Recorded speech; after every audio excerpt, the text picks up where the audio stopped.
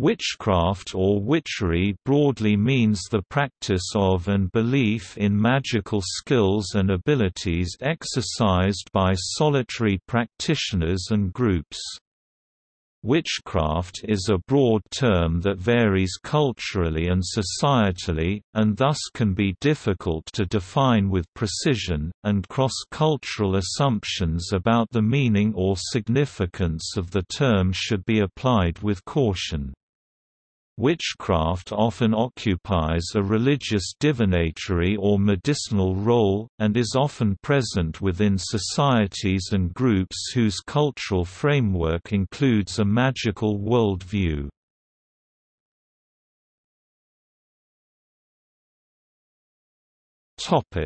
Concept. The concept of witchcraft and the belief in its existence have persisted throughout recorded history. They have been present or central at various times and in many diverse forms among cultures and religions worldwide, including both primitive and highly advanced cultures, and continue to have an important role in many cultures today.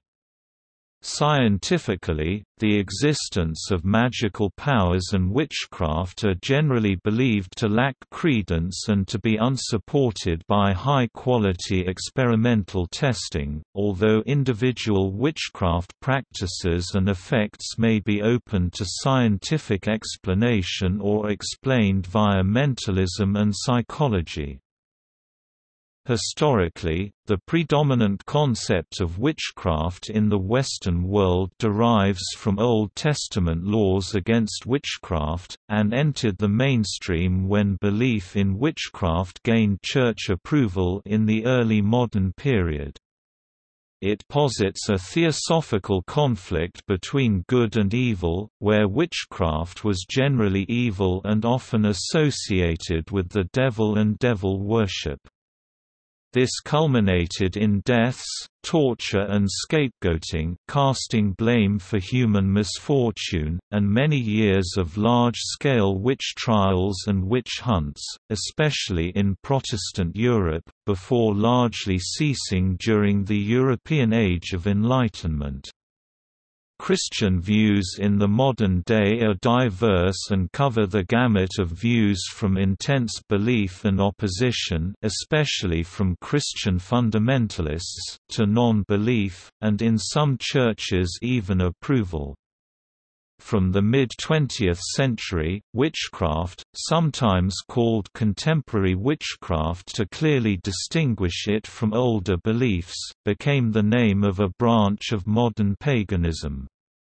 It is most notably practiced in the Wiccan and modern witchcraft traditions, and no longer practices in secrecy. The Western mainstream Christian view is far from the only societal perspective about witchcraft. Many cultures worldwide continue to have widespread practices and cultural beliefs that are loosely translated into English as witchcraft. Although the English translation masks a very great diversity in their forms, magical beliefs, practices, and place in their societies. During the age of colonialism, many cultures across the globe were exposed to the modern Western world via colonialism, usually accompanied and often preceded by intensive Christian missionary activity. See Christianization. Beliefs related to witchcraft and magic in these cultures were at times influenced by the prevailing Western concepts. Witch hunts, scapegoating, and killing or shunning of suspected witches still occurs in the modern era, with killings both of victims for their supposedly magical body parts, and of suspected witchcraft practitioners. Suspicion of modern medicine due to beliefs about illness being due to witchcraft also continues in many countries to this day, with tragic healthcare consequences.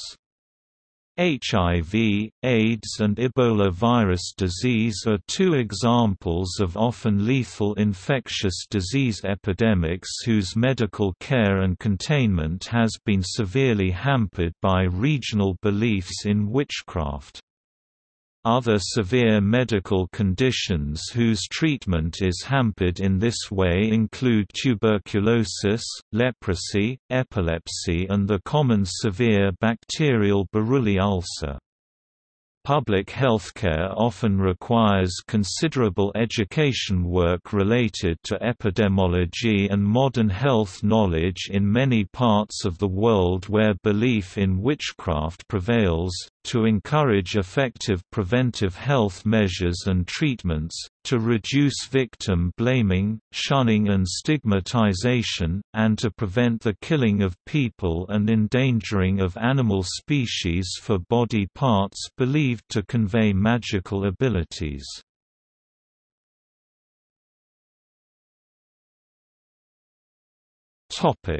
Etymology and definitions. The word witch is of uncertain origin. There are numerous etymologies that it could be derived from. One popular belief is that it is related to the English words wit, wise, wisdom, Germanic root *wheat, *weight, *wit, Indo-European root *wide, *woid, *wid. So, craft of the wise. Another is from the Old English witchcraft, a compound of witche, witch, and craft, craft. In anthropological terminology, witches differ from sorcerers in that they don't use physical tools or actions to curse. Their maleficium is perceived as extending from some intangible inner quality, and one may be unaware of being a witch, or may have been convinced of her nature by the suggestion of others. This definition was pioneered in a study of Central African magical beliefs by E. E. Evans Pritchard, who cautioned that it might not correspond with normal English usage. Historians of European witchcraft have found the anthropological definition difficult to apply to European witchcraft, where witches could equally use or be accused of using physical techniques, as well as some who really had attempted to cause harm by thought alone. European witchcraft is seen by historians and anthropologists as an ideology for explaining misfortune. However, this ideology has manifested in diverse ways, as described below.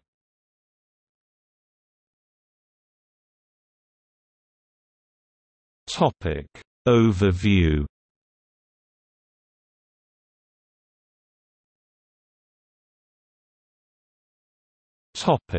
Alleged practices.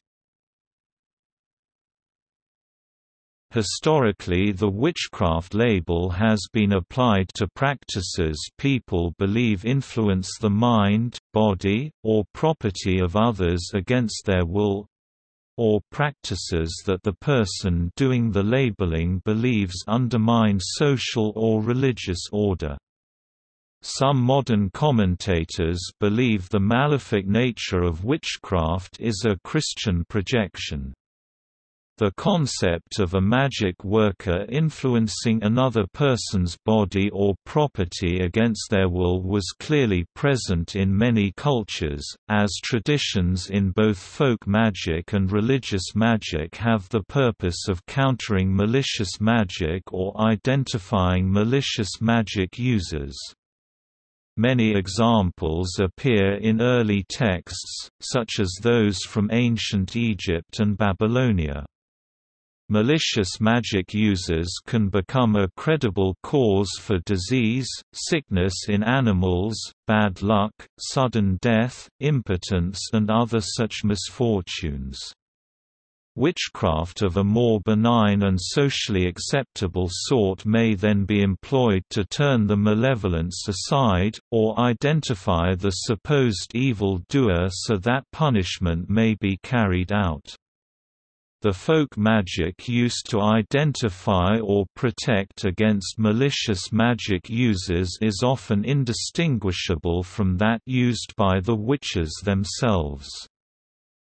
It is argued here that the medical arts played a significant and sometimes pivotal role in the witchcraft controversies of 17th-century New England. Not only were physicians and surgeons the principal professional arbiters for determining natural versus preternatural signs and symptoms of disease, they occupied key legislative, judicial, and ministerial roles relating to witchcraft proceedings. 46 male physicians, surgeons, and apothecaries are named in court transcripts or other contemporary source materials relating to New England witchcraft.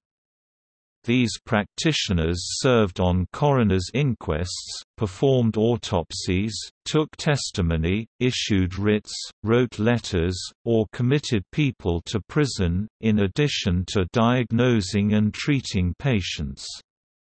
Some practitioners are simply mentioned in passing.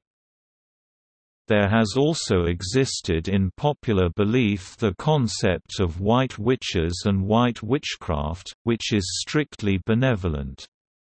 Many neo-pagan witches strongly identify with this concept, and profess ethical codes that prevent them from performing magic on a person without their request. Where belief in malicious magic practices exists, such practitioners are typically forbidden by law as well as hated and feared by the general populace, while beneficial magic is tolerated or even accepted wholesale by the people, even if the orthodox establishment opposes it.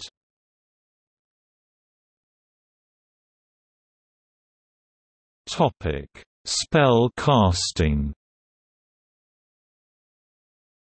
Probably the most widely known characteristic of a witch was the ability to cast a spell, spell being the word used to signify the means employed to carry out a magical action. A spell could consist of a set of words, a formula or verse, or a ritual action, or any combination of these. Spells traditionally were cast by many methods, such as by the inscription of runes or sigils on an object to give it magical powers, by the immolation or binding of a wax or clay image puppet of a person to affect him or her magically, by the recitation of incantations, by the performance of physical rituals, by the employment of magical herbs as amulets or potions, by gazing at mirrors, swords or other specula scrying for purposes of divination, and by many other means.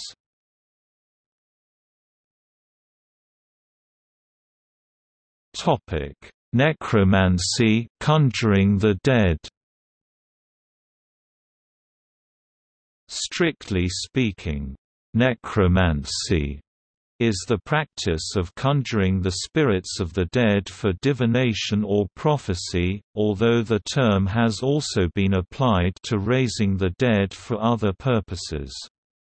The biblical Witch of Endor performed it 1 Sam. 28, and it is among the witchcraft practices condemned by Alfric of Ensham. Witches still go to crossroads and to heathen burials with their delusive magic and call to the devil, and he comes to them in the likeness of the man that is buried there, as if he arise from death.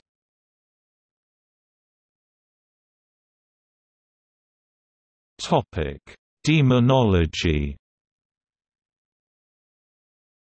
In Christianity and Islam, sorcery came to be associated with heresy and apostasy and to be viewed as evil. Among the Catholics, Protestants, and secular leadership of the European late medieval, early modern period, fears about witchcraft rose to fever pitch and sometimes led to large-scale witch hunts. The key century was the 15th, which saw a dramatic rise in awareness and terror of witchcraft, culminating in the publication of the Malleus Maleficarum, but prepared by such fanatical popular preachers as Bernardino of Siena. Throughout this time, it was increasingly believed that Christianity was engaged in an apocalyptic battle against the devil and his secret army of witches, who had entered into a diabolical pact. In total, tens or hundreds of thousands of people were executed, and others were imprisoned, tortured, banished, and had lands and possessions confiscated. The majority of those accused were women, though in some regions the majority were men. In early modern Scots, the word warlock came to be used as the male equivalent of witch, which can be male or female, but is used predominantly for females. From this use, the word passed into Romantic literature and ultimately 20th-century popular culture.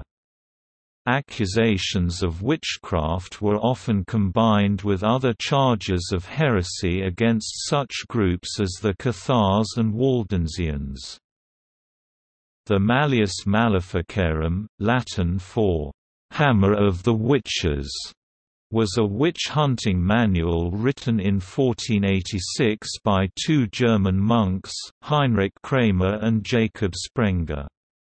It was used by both Catholics and Protestants for several hundred years, outlining how to identify a witch, what makes a woman more likely than a man to be a witch, how to put a witch on trial, and how to punish a witch.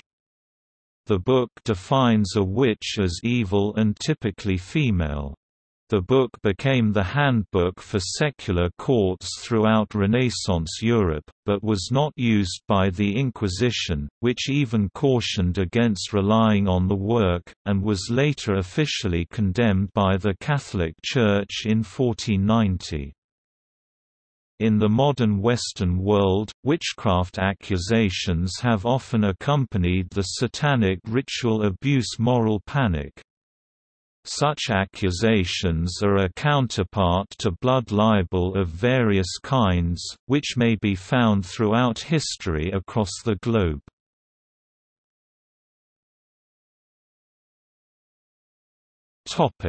White witches. Throughout the early modern period, the English term, witch, was not exclusively negative in meaning, and could also indicate cunning folk. As Alan McFarlane noted, "There were a number of interchangeable terms for these practitioners, white, good, or unbinding, witches, blessers, wizards, sorcerers, however, cunning man and wise man were the most frequent." The contemporary Reginald Scott explained, "At this day it is indifferent to say in the English tongue, 'She is a witch' or 'She is a wise woman.'" Folk magicians throughout Europe were often viewed ambivalently by communities, and were considered as capable of harming as of healing, which could lead to their being accused as witches in the negative sense. Many English witches convicted of consorting with demons seem to have been cunning folk whose fairy familiars had been demonized. Many French Devons guérisseurs, diviner healers, were accused of witchcraft, and over one-half the accused witches in Hungary seem to have been healers. Some of the healers and diviners historically accused of witchcraft have considered themselves mediators between the mundane and spiritual worlds, roughly equivalent to shamans. Such people described their contacts with fairies, spirits often involving out-of-body experiences and traveling through the realms of an other world.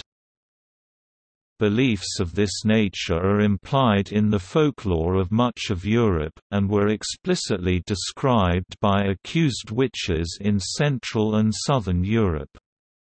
Repeated themes include participation in processions of the dead or large feasts, often presided over by a horned male deity or a female divinity who teaches magic and gives prophecies, and participation in battles against evil spirits, vampires, or witches, to win fertility and prosperity for the community.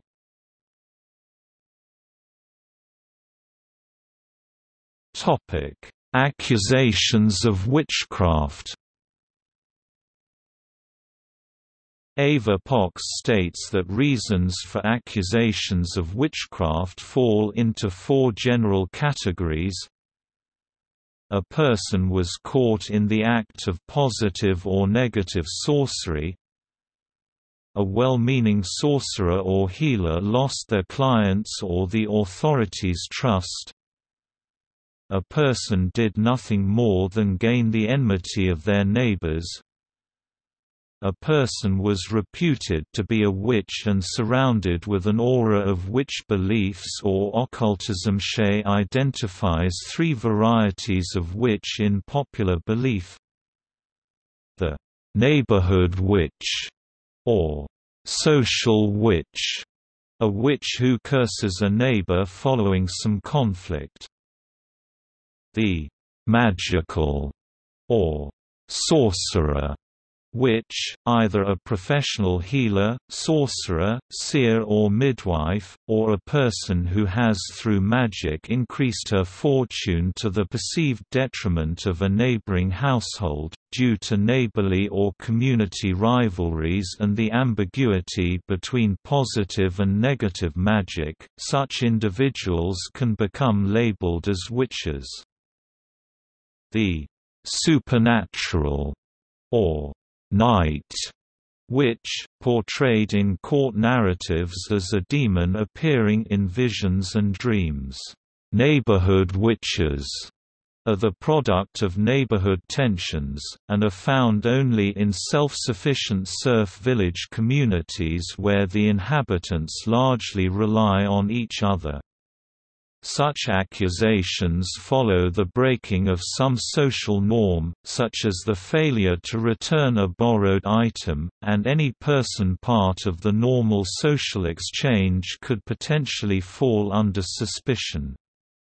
Claims of sorcerer witches and supernatural witches could arise out of social tensions, but not exclusively. The supernatural witch in particular often had nothing to do with communal conflict, but expressed tensions between the human and supernatural worlds, and in Eastern and Southeastern Europe such supernatural witches became an ideology explaining calamities that befell entire communities.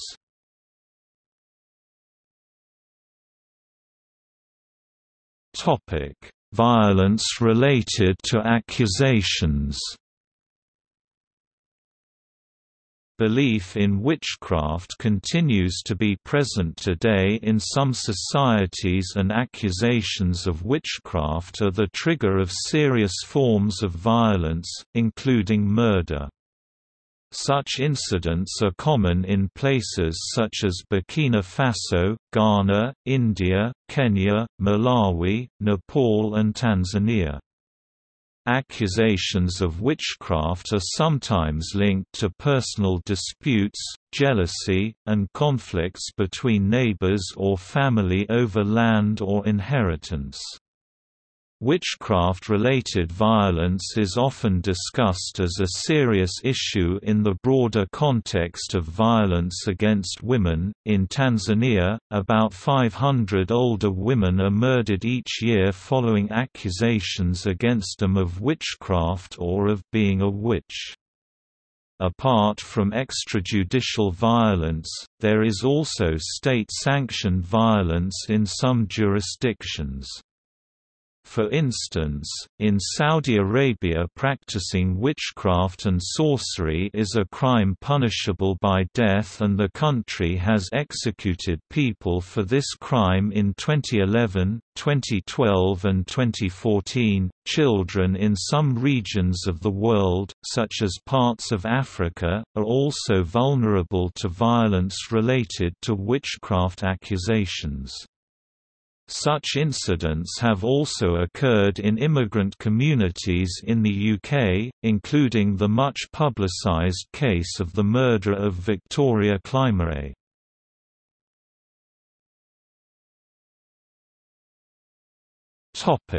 Contemporary witchcraft. Modern practices identified by their practitioners as witchcraft have grown dramatically since the early 20th century. Generally portrayed as revivals of pre-Christian European ritual and spirituality, they are understood to involve varying degrees of magic, shamanism, folk medicine, spiritual healing, calling on elementals and spirits, veneration of ancient deities and archetypes, and attunement with the forces of nature. The first neo-pagan groups to publicly appear, during the 1950s and 60s, were Gerald Gardner's Bricket Wood Coven and Roy Bauer's clan of Tubal Cain. They operated as initiatory secret societies. Other individual practitioners and writers such as Paul Hewson also claimed inheritance to surviving traditions of witchcraft.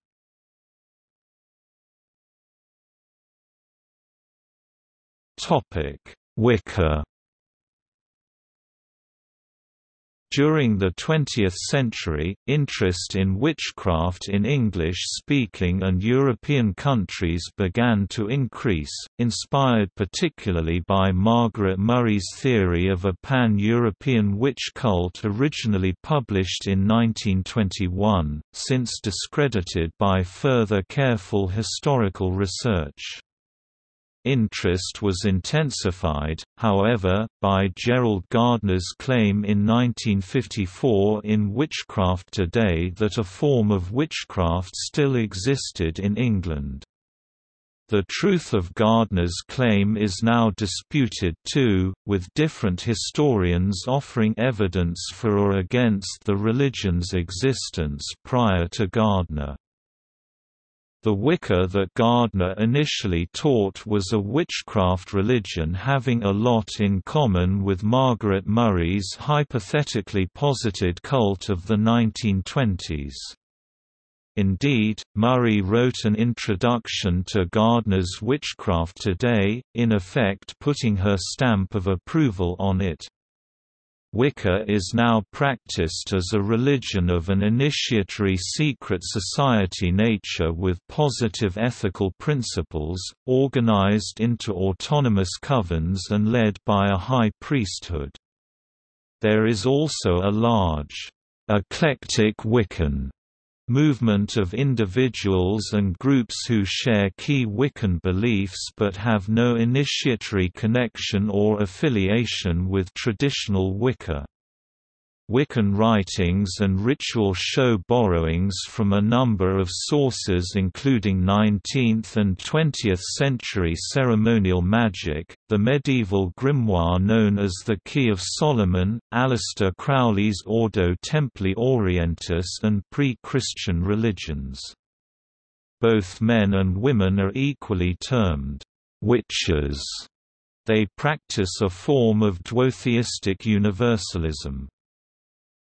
Since Gardner's death in 1964, the Wicca that he claimed he was initiated into has attracted many initiates, becoming the largest of the various witchcraft traditions in the Western world, and has influenced other neo-pagan and occult movements.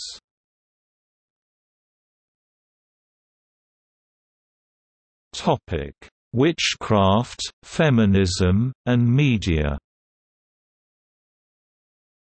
Wiccan literature has been described as aiding the empowerment of young women through its lively portrayal of female protagonists.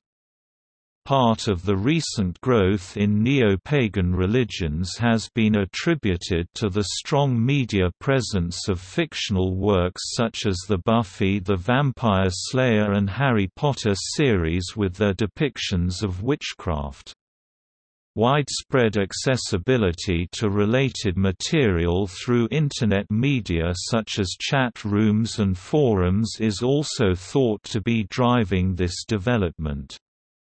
Wiccan beliefs are currently often found to be compatible with liberal ideals such as the Green Movement, and particularly with feminism by providing young women with means for empowerment and for control of their own lives. This is the case particularly in North America due to the strong presence of feminist ideals. The 2002 study Enchanted Feminism, The Reclaiming Witches of San Francisco suggests that Wiccan religion represents the second wave of feminism that has also been redefined as a religious movement.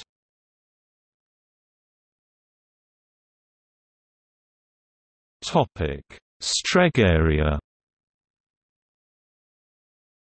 Stregheria is an Italian witchcraft religion popularized in the 1980s by Raven Grimassi, who claims that it evolved within the ancient Etruscan religion of Italian peasants who worked under the Catholic upper classes.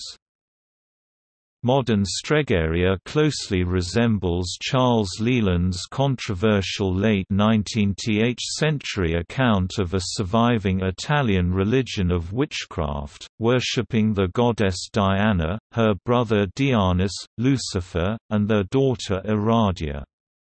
Leland's witches do not see Lucifer as the evil Satan that Christians see, but a benevolent god of the sun and moon. The ritual format of contemporary Stregheria is roughly similar to that of other neo-pagan witchcraft religions such as Wicca. The pentagram is the most common symbol of religious identity.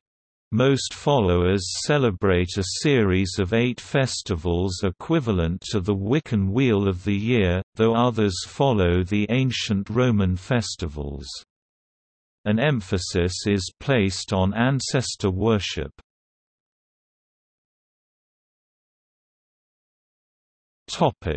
Traditional witchcraft. Traditional witchcraft is a term used to refer to a variety of contemporary forms of witchcraft. Pagan studies scholar Ethan Doyle White described it as a broad movement of aligned magico-religious groups who reject any relation to Gardnerianism and the wider Wiccan movement, claiming older, more traditional roots. Although typically united by a shared aesthetic rooted in European folklore, the traditional craft contains within its ranks a rich and varied array of occult groups, from those who follow a contemporary pagan path that is suspiciously similar to Wicca to those who adhere to Luciferianism.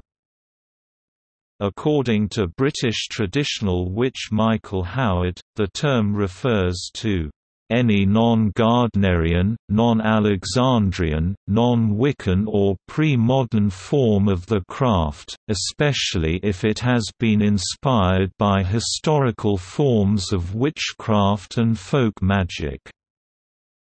Another definition was offered by Daniel A. Schulk, the current magister of the cultus Sabati, when he proclaimed that traditional witchcraft refers to a coterie of initiatory lineages of ritual magic, spellcraft and devotional mysticism. Some forms of traditional witchcraft are the fairy tradition, Cochrane's craft and the sabbatic craft.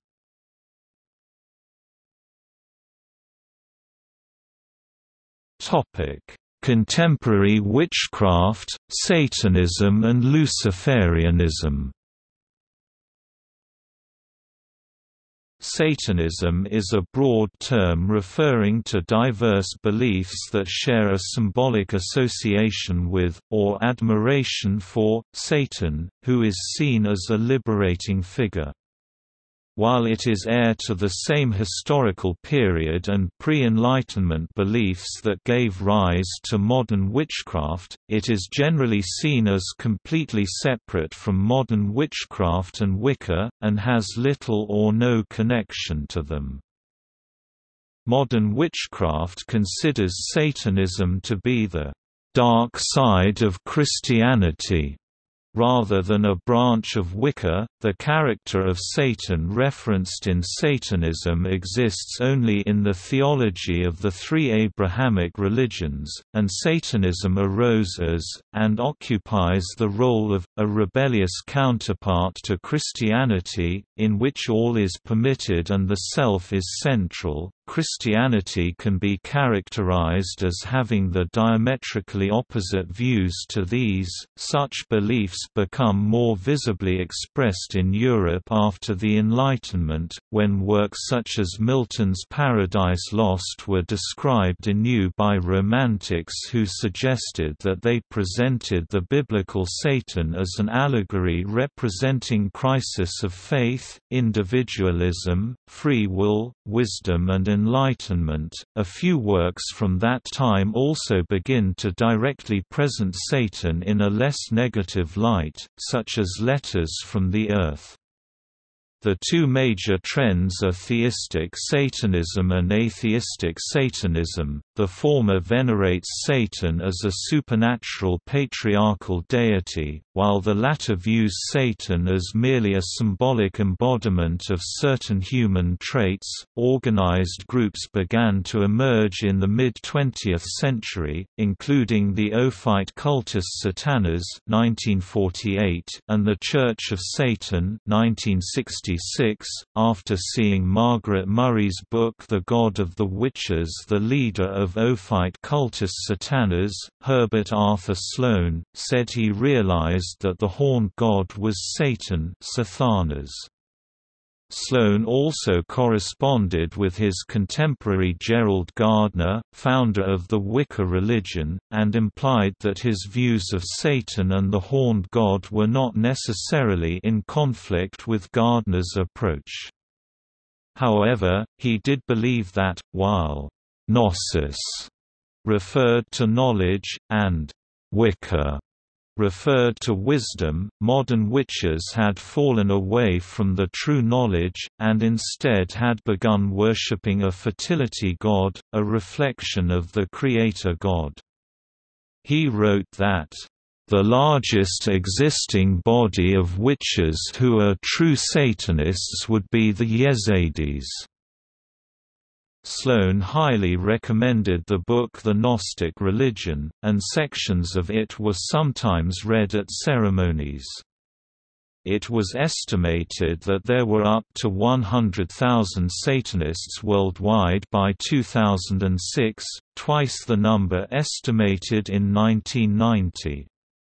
Satanistic beliefs have been largely permitted as a valid expression of religious belief in the West.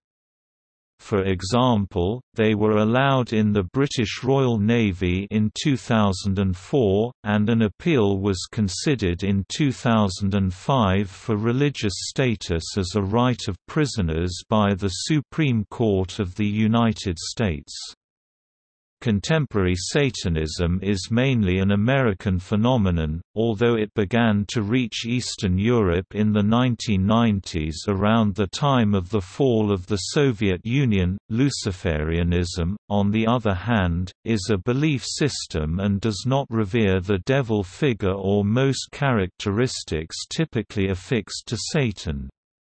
Rather, Lucifer in this context is seen as one of many morning stars, a symbol of enlightenment, independence and human progression. Madeleine Montalban was an English witch who adhered to a specific form of Luciferianism which revolved around the veneration of Lucifer, or Lumiel, whom she considered to be a benevolent angelic being who had aided humanity's development. Within her order, she emphasized that her followers discover their own personal relationship with the angelic beings, including Lumiel. Although initially seeming favorable to Gerald Gardner, by the mid-1960s she had become hostile towards him and his Gardnerian tradition, considering him to be a "dirty old man" and sexual pervert. She also expressed hostility to another prominent pagan witch of the period, Charles Cardell, although in the 1960s became friends with the two witches at the forefront of the Alexandrian Wiccan tradition, Alex Sanders and his wife, Maxine Sanders, who adopted some of her Luciferian angelic practices. In contemporary times, Luciferian witches exist within traditional witchcraft.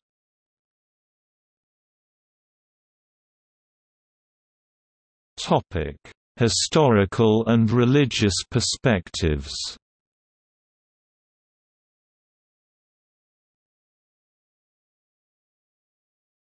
Topic: Near East beliefs. The belief in sorcery and its practice seem to have been widespread in the ancient Near East and Nile Valley. It played a conspicuous role in the cultures of ancient Egypt and in Babylonia. The latter tradition included an Akkadian anti-witchcraft ritual, the Maklu. A section from the Code of Hammurabi, about 2000 BC, prescribes, "If a man has put a spell upon another man and it is not justified, he upon whom the spell is laid shall go to the holy river, into the holy river shall he plunge. If the holy river overcome him and he is drowned, the man who put the spell upon him shall take possession of his house. If the holy river declares him innocent and he remains unharmed, the man who laid the spell shall be put to death. He that plunged into the river shall take possession of the house of him who laid the spell upon him."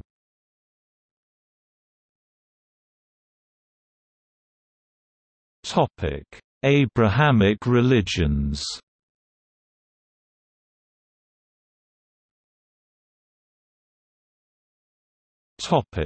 Hebrew Bible.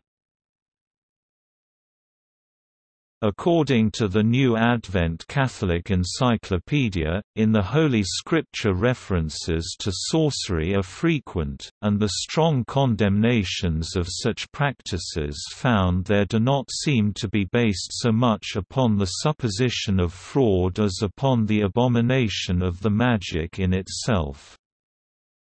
The King James Version uses the words, "witch", "witchcraft", and "witchcrafts" to translate the Masoretic kasap kashaf, Hebrew pronunciation, kaf, and Qism. These same English terms are used to translate pharmakeia in the Greek New Testament. Verses such as Deuteronomy chapter 18 verses 11 to 12 and Exodus chapter 22 verse 18, "Thou shalt not suffer a witch to live," thus provided scriptural justification for Christian witch hunters in the early modern period. See Christian views on magic. The precise meaning of the Hebrew kasap, usually translated as witch or sorceress, is uncertain. In the Septuagint, it was translated as pharmakia or pharmacus.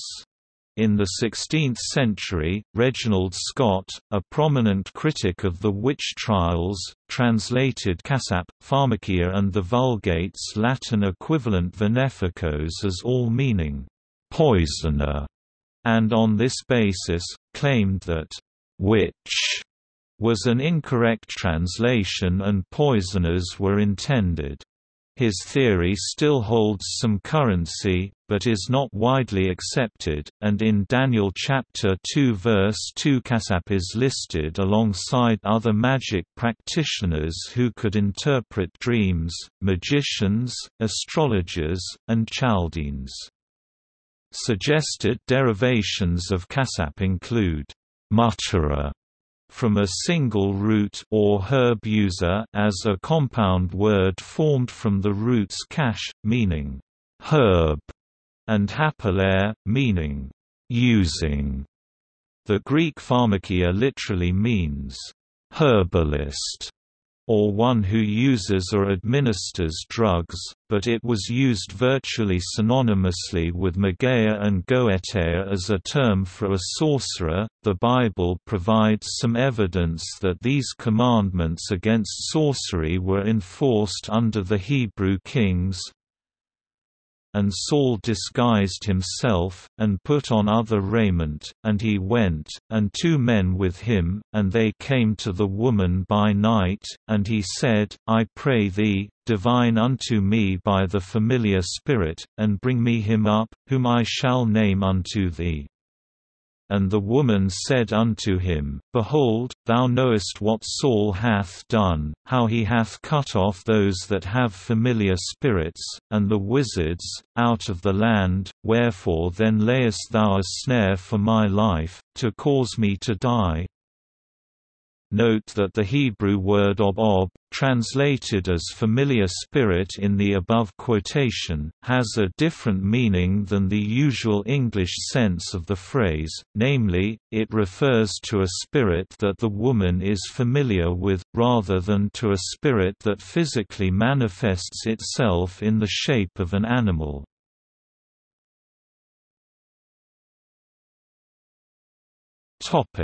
New Testament. The New Testament condemns the practice as an abomination, just as the Old Testament had. Galatians chapter 5 verse 20, compared with Revelation chapter 21 verse 8, 22:15, and Acts chapter 8 verse 9, 13-6. The word in most New Testament translations is sorcerer, sorcery, rather than witch, witchcraft.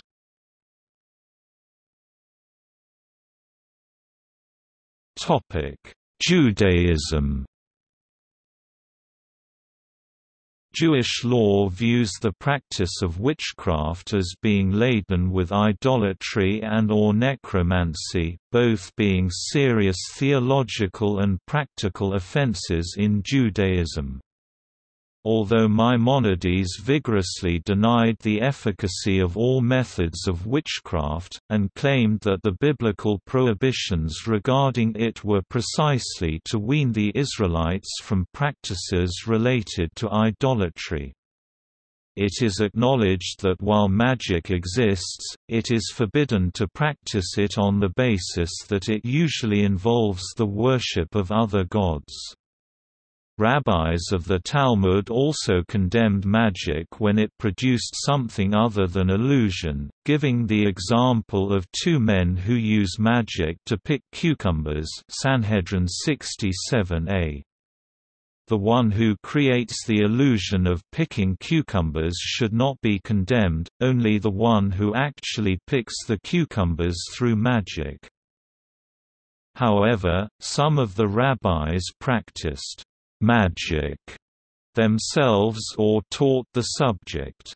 For instance, Rabbah created a person and sent him to Rav Zira, and Hanina and Hoshea studied every Friday together and created a small calf to eat on Shabbat, Sanhedrin 67b.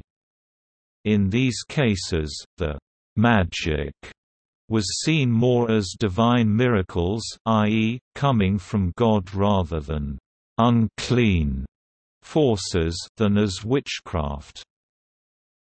Judaism does make it clear that Jews shall not try to learn about the ways of witches, Book of Deuteronomy chapter 18 verses 9 to 10, and that witches are to be put to death, Exodus chapter 22 verse 17.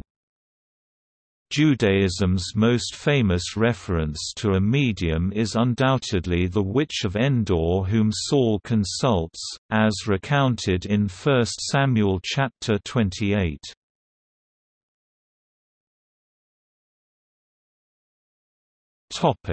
Islam. Divination, and magic in Islam, encompass a wide range of practices, including black magic, warding off the evil eye, the production of amulets and other magical equipment, evocation, casting lots, and astrology. Muslims do commonly believe in magic and explicitly forbid its practice. Sihr translates from Arabic as sorcery or black magic. The best-known reference to magic in Islam is Surah al-Falaq of the Quran, which is known as a prayer to God to ward off black magic.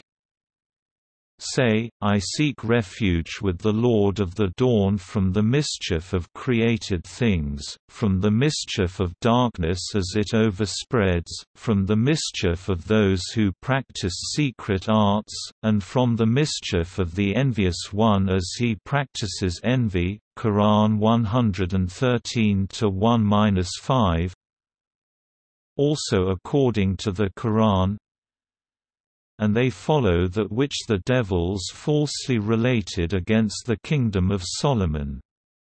Solomon disbelieved not, but the devils disbelieved, teaching mankind sorcery and that which was revealed to the two angels in Babel, Harut and Marut. And surely they do know that he who trafficketh therein will have no happy portion in the hereafter, and surely evil is the price for which they sell their souls, if they but knew. Quran 2-102. Islam distinguishes between God-given gifts, which can heal sickness, and possession, and sorcery. Good supernatural powers are therefore a special gift from God, whereas sorcery or black magic is achieved through help of jinn and demons.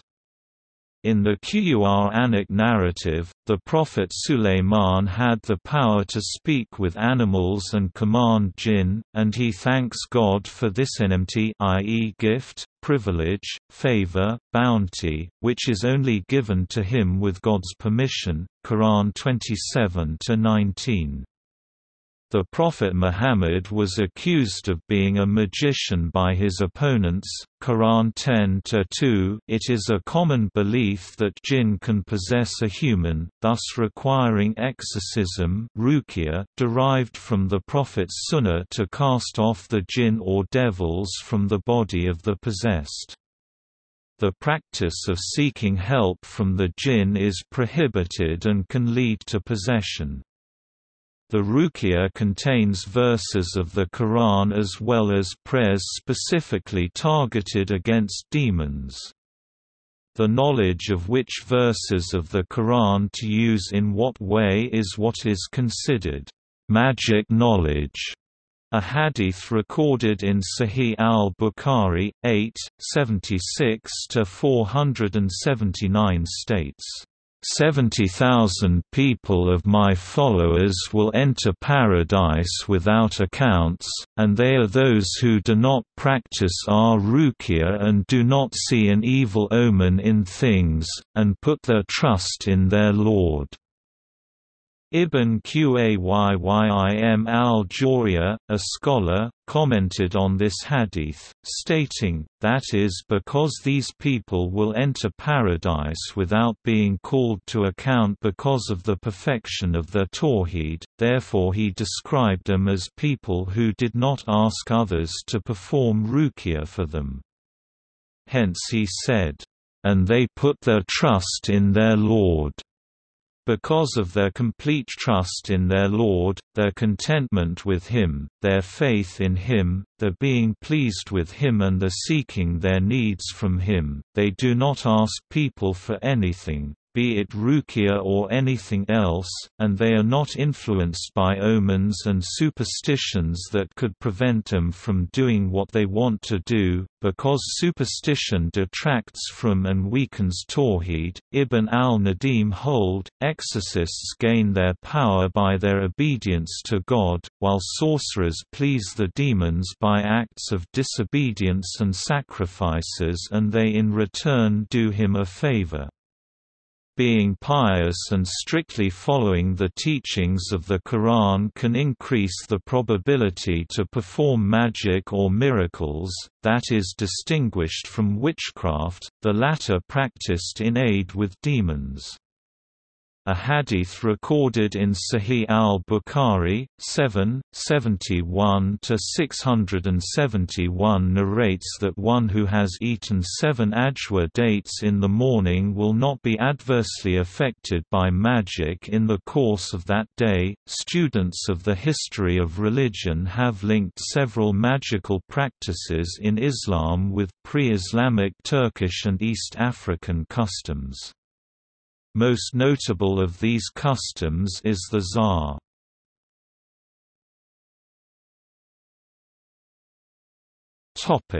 By region.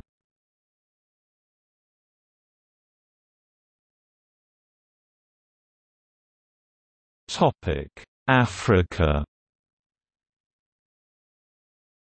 In Southern African traditions, there are 3 classifications of somebody who uses magic. The Tagati is usually improperly translated into English as witch, and is a spiteful person who operates in secret to harm others. The Sangoma is a diviner, somewhere on a par with a fortune teller, and is employed in detecting illness, predicting a person's future or advising them on which path to take, or identifying the guilty party in a crime. She also practices some degree of medicine. The Inyanga is often translated as witch doctor, though many Southern Africans resent this implication, as it perpetuates the mistaken belief that a witch doctor is in some sense a practitioner of malicious magic. The Inyanga's job is to heal illness and injury and provide customers with magical items for everyday use.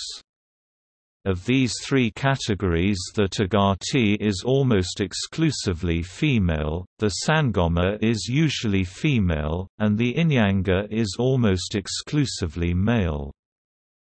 Much of what witchcraft represents in Africa has been susceptible to misunderstandings and confusion, thanks in no small part to a tendency among Western scholars since the time of the now largely discredited Margaret Murray to approach the subject through a comparative lens vis-a-vis European witchcraft. Akeja argues that witchcraft in Africa today plays a very different social role than in Europe of the past—or present—and should be understood through an African rather than post-colonial Western lens. Complimentary remarks about witchcraft by a native Congolese initiate, "From witchcraft may be developed the remedy Kimbuki that will do most to raise up our country. Witchcraft deserves respect It can embellish or redeem Katula Evo Vukiza. The ancestors were equipped with the protective witchcraft of the clan Kindoki Kiandundila Kanda. They could also gather the power of animals into their hands whenever they needed. If we could make use of these kinds of witchcraft, our country would rapidly progress in knowledge of every kind. You witches Zindoki too, bring your science into the light to be written down so that the benefits in it endow our race.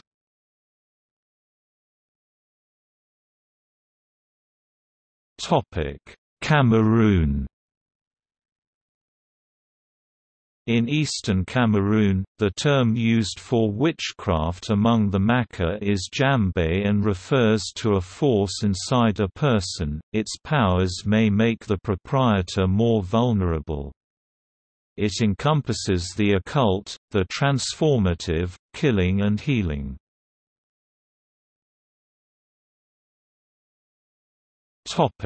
Central Africa. In some Central African areas, malicious magic users are believed by locals to be the source of terminal illness such as AIDS and cancer. In such cases, various methods are used to rid the person from the bewitching spirit, occasionally physical and psychological abuse. Children may be accused of being witches, for example, a young niece may be blamed for the illness of a relative. Most of these cases of abuse go unreported since the members of the society that witness such abuse are too afraid of being accused of being accomplices. It is also believed that witchcraft can be transmitted to children by feeding. Parents discourage their children from interacting with people believed to be witches. Every year, hundreds of people in the Central African Republic are convicted of witchcraft. Christian militias in the Central African Republic have also kidnapped, burnt, and buried alive women accused of being witches in public ceremonies.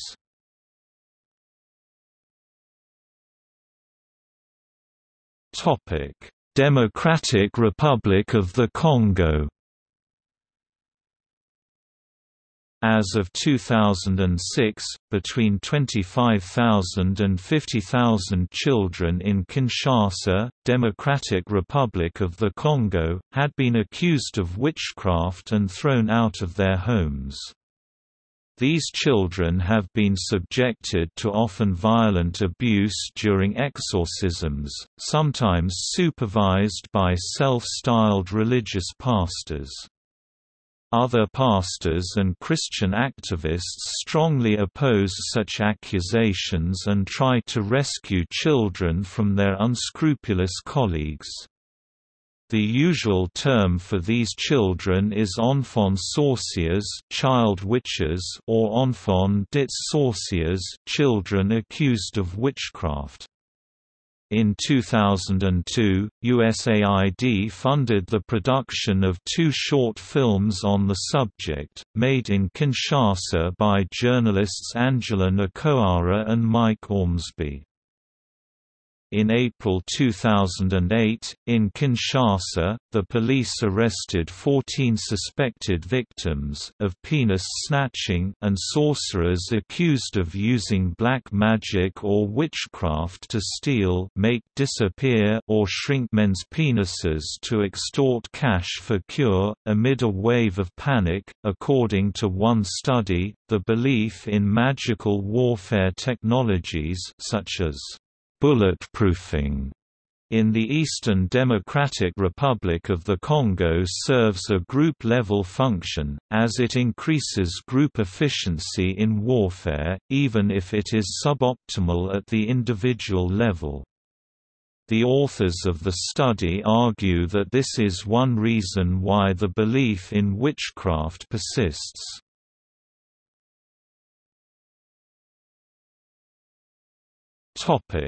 Ghana. In Ghana, women are often accused of witchcraft and attacked by neighbors. Because of this, there exist 6 witch camps in the country where women suspected of being witches can flee for safety. The witch camps, which exist solely in Ghana, are thought to house a total of around 1,000 women. Some of the camps are thought to have been set up over 100 years ago.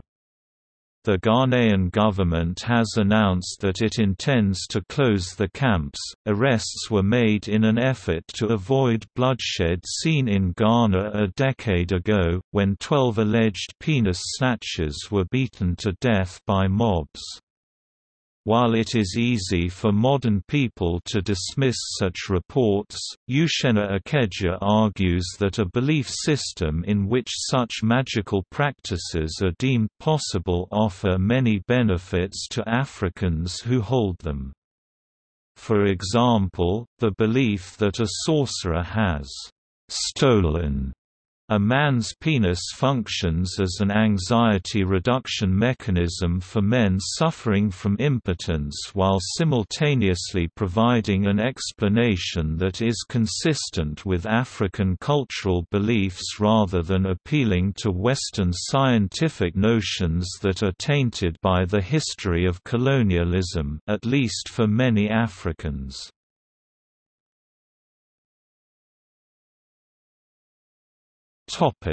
Kenya. It was reported on May 21, 2008 that in Kenya, a mob had burnt to death at least 11 people accused of witchcraft.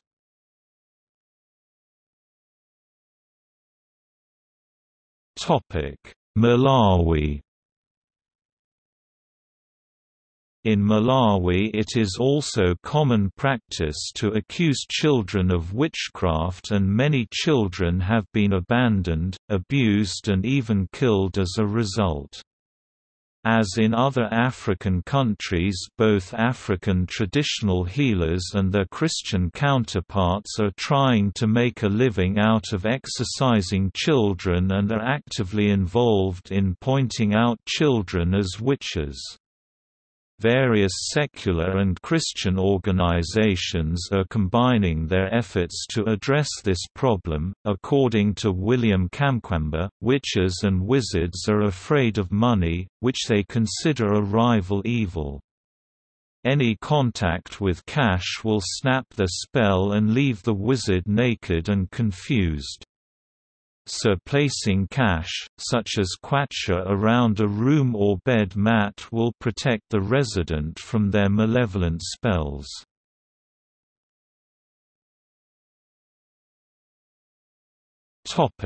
Nigeria.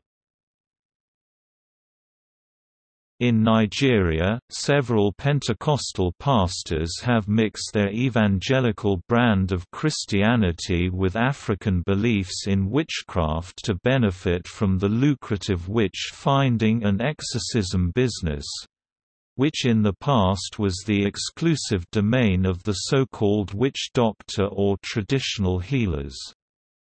These pastors have been involved in the torturing and even killing of children accused of witchcraft. Over the past decade, around 15,000 children have been accused, and around 1,000 murdered. Churches are very numerous in Nigeria, and competition for congregations is hard. Some pastors attempt to establish a reputation for spiritual power by detecting child witches, usually following a death or loss of a job within a family, or an accusation of financial fraud against the pastor.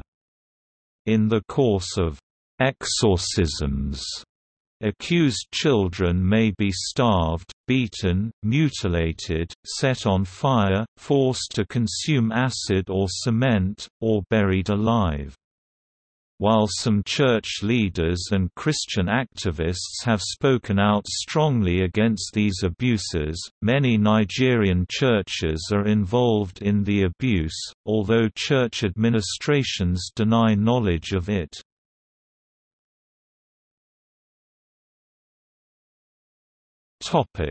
Sierra Leone.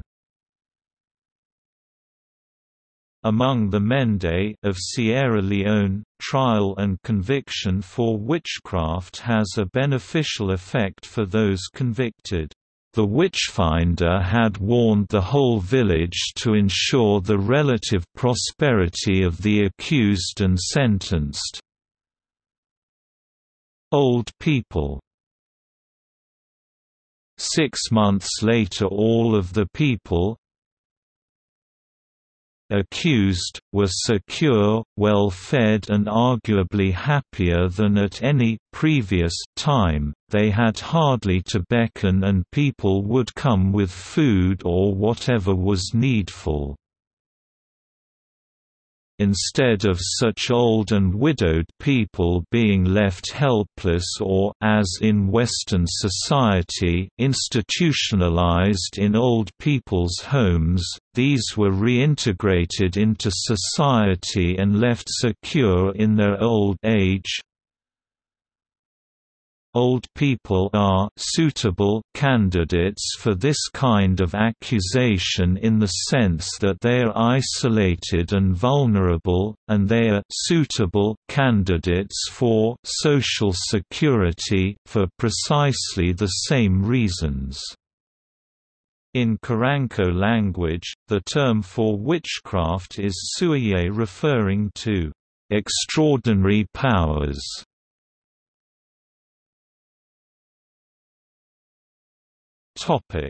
Tanzania. In Tanzania in 2008, President Kikwete publicly condemned witch doctors for killing albinos for their body parts, which are thought to bring good luck. 25 albinos have been murdered since March 2007. In Tanzania, albinos are often murdered for their body parts on the advice of witch doctors in order to produce powerful amulets that are believed to protect against witchcraft and make the owner prosper in life.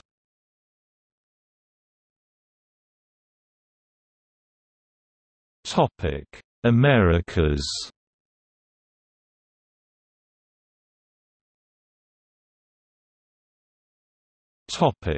Caribbean. Brua is an Afro-Caribbean religion and healing tradition that originates in Aruba, Bonaire, and Curaçao, in the Dutch Caribbean. A healer in this culture is called a curioso or curado, a man or woman who performs trabu chiki, little works, and trabu grandi, large treatments, to promote or restore health, bring fortune or misfortune, deal with unrequited love, and more serious concerns, in which sorcery is involved. Sorcery usually involves reference to the Almasola or Homba Chiki, a devil-like entity. Transcultural Psychiatry published a paper called, "Traditional Healing Practices Originating in Aruba, Bonaire, and Curaçao, a review of the literature on psychiatry and Brua." By Jan Dirk Blom, Igmart Poulina, Trevor L. van Gellicum and Hans W. Hoek of the Parnassia Psychiatric Institute.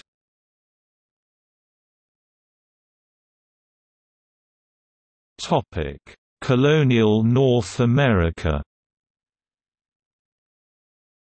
In 1645, Springfield, Massachusetts, experienced America's first accusations of witchcraft when husband and wife Hugh and Mary Parsons accused each other of witchcraft.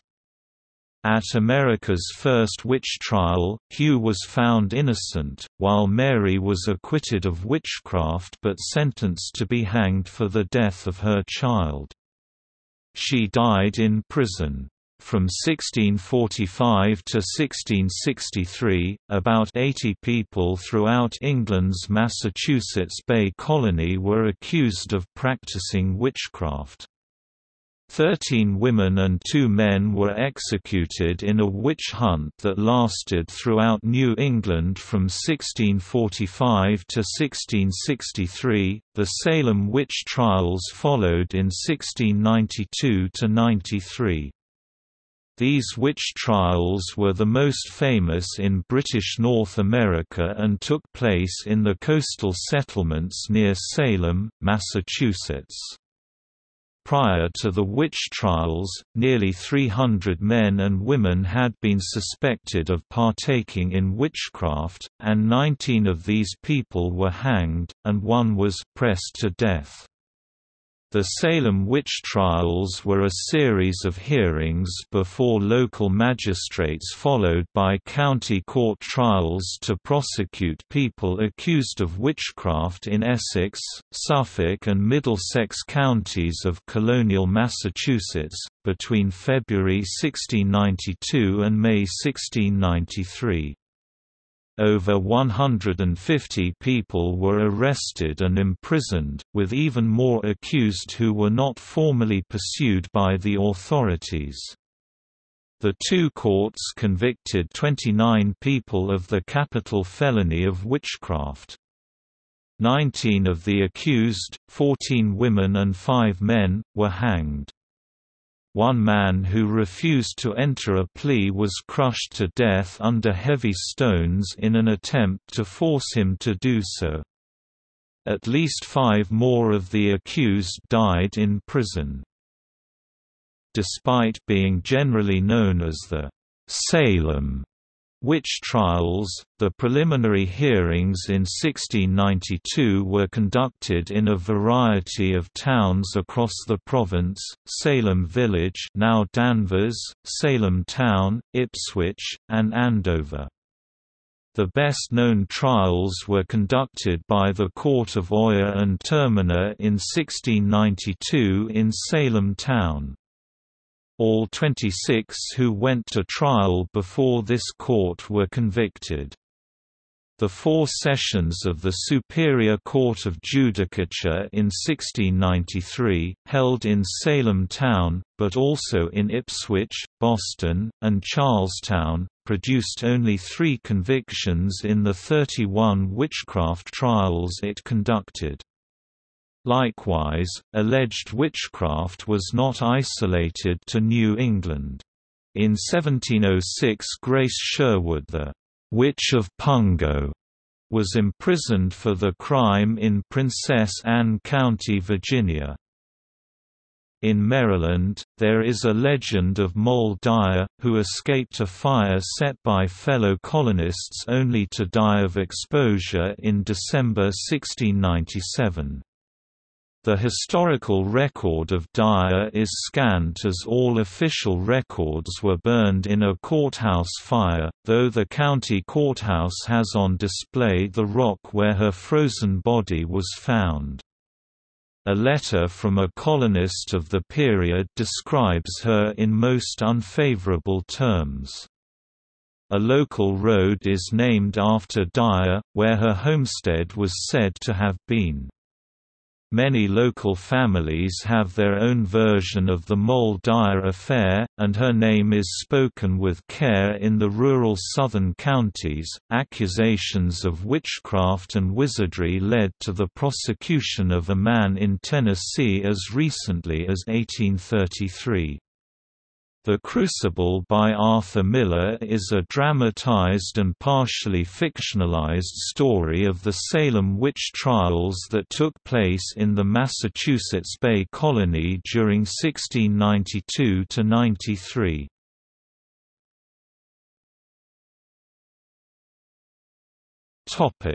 Diné, Navajo. In Diné culture, witches are seen as the polar opposite of ceremonial people.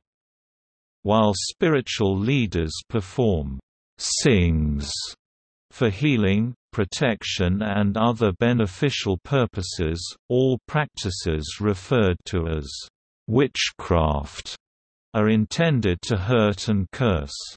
Witches are associated with harm to the community and transgression of societal standards, especially those relating to family and the dead. The Yi-Naldlushi is the type of witch known in English as a skin walker. They are believed to take the forms of animals in order to travel in secret and do harm to the innocent. In the Navajo language, Yi-Naldlushi translates to, "With it, he goes on all fours." While perhaps the most common variety seen in horror fiction by non-Navajo people, the Yi-Naldlushi is one of several varieties of Navajo witch, specifically a type of Orntini, corpse powder or corpse poison. Navajo, Ornti, literally, witchery, or harming, is a substance made from powdered corpses. The powder is used by witches to curse their victims. The effect of the Ornti is a curse and disease, usually indicated by an immediate action to administration of the poison, like fainting, swelling of the tongue, or lockjaw. Sometimes, however, the victim simply wastes away, as from a normal disease. Traditional Navajos usually hesitate to discuss things like witches and witchcraft with non-Navajos.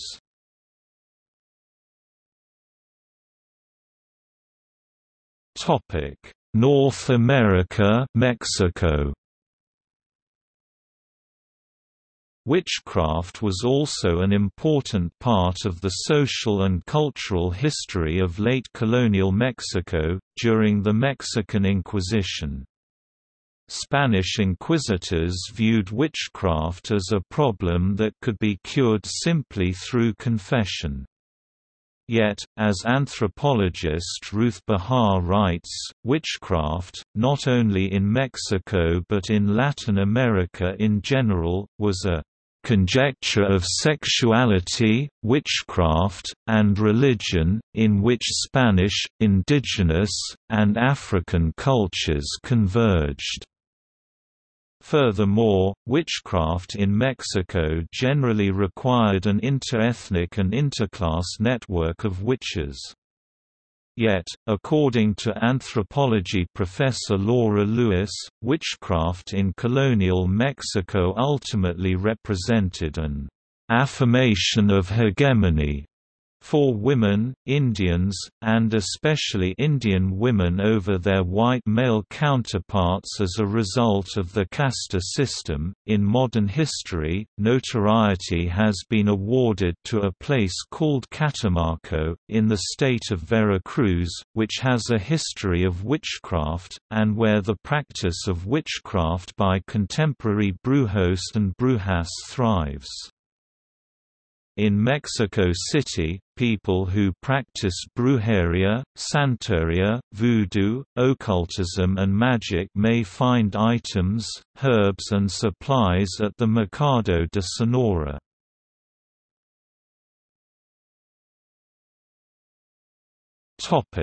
South America. In Chile there is a tradition of the Calcu in Mapuche religion, and the warlocks of Chiloé in the folklore and Chilote mythology. The presence of the witch is a constant in the ethnographic history of colonial Brazil, especially during the several denunciations and confessions given to the Congregation for the Doctrine of the Faith of Bahia 1591–1593, Pernambuco and Paraíba 1593–1595.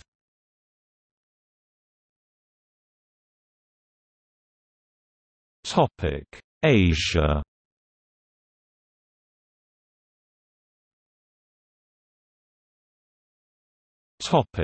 India.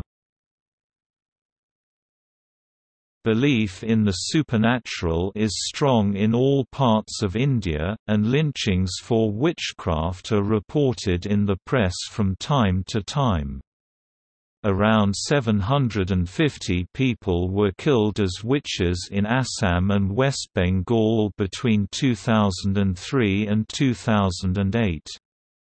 Officials in the state of Chhattisgarh reported in 2008 that at least 100 women are maltreated annually as suspected witches. A local activist stated that only a fraction of cases of abuse are reported.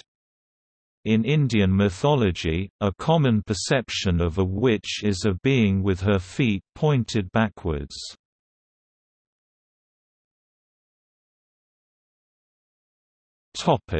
Nepal.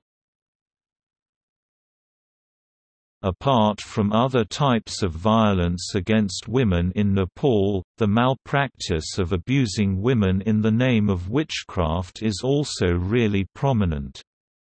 According to the statistics in 2013, there was a total of 69 reported cases of abuse to women due to accusation of performing witchcraft. The perpetrators of this malpractice are usually neighbors, so-called witch doctors and family members. The main causes of these malpractices are lack of education, lack of awareness and superstition. According to the statistics by INSEC, the age group of women who fall victims to the witchcraft violence in Nepal is 20 to 40.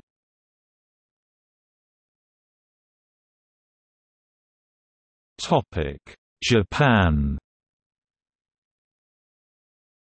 In Japanese folklore, the most common types of witch can be separated into two categories, those who employ snakes as familiars, and those who employ foxes.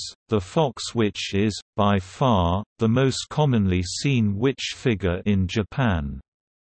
Differing regional beliefs set those who use foxes into two separate types, the Kitsune mochi, and the Tsukimono Suji. The first of these, the Kitsune mochi, is a solitary figure who gains his fox familiar by bribing it with its favorite foods. The Kitsune mochi then strikes up a deal with the fox, typically promising food and daily care in return for the fox's magical services. The fox of Japanese folklore is a powerful trickster in and of itself, imbued with powers of shape-changing, possession, and illusion. These creatures can be either nefarious, disguising themselves as women in order to trap men, or they can be benign forces as in the story of the Grateful Foxes. However, once a fox enters the employ of a human, it almost exclusively becomes a force of evil to be feared. A fox under the employ of a human can provide many services. The fox can turn invisible and find secrets its master desires. It can apply its many powers of illusion to trick and deceive its master's enemies. The most feared power of the Kitsune mochi is the ability to command his fox to possess other humans. This process of possession is called kitsunetsuki. By far, the most commonly reported cases of fox witchcraft in modern Japan are enacted by Tsukimono Suji families, or hereditary witches. The Tsukimono Suji is traditionally a family who is reported to have foxes under their employ. These foxes serve the family and are passed down through the generations, typically through the female line. Tsukimono Tsuji foxes are able to supply much in the way of the same mystical aid that the foxes under the employ of a kitsune mochi can provide its more solitary master with. In addition to these powers, if the foxes are kept happy and well taken care of, they bring great fortune and prosperity to the Tsukimono Tsuji house. However, the aid in which these foxes give is often overshadowed by the social and mystical implications of being a member of such a family. In many villages, the status of local families as Tsukimono Tsuji is often common, everyday knowledge. Such families are respected and feared, but are also openly shunned. Due to its hereditary nature, the status of being Tsukimono Tsuji is considered contagious. Because of this, it is often impossible for members of such a family to sell land or other properties, due to fear that the possession of such items will cause foxes to inundate one's own home.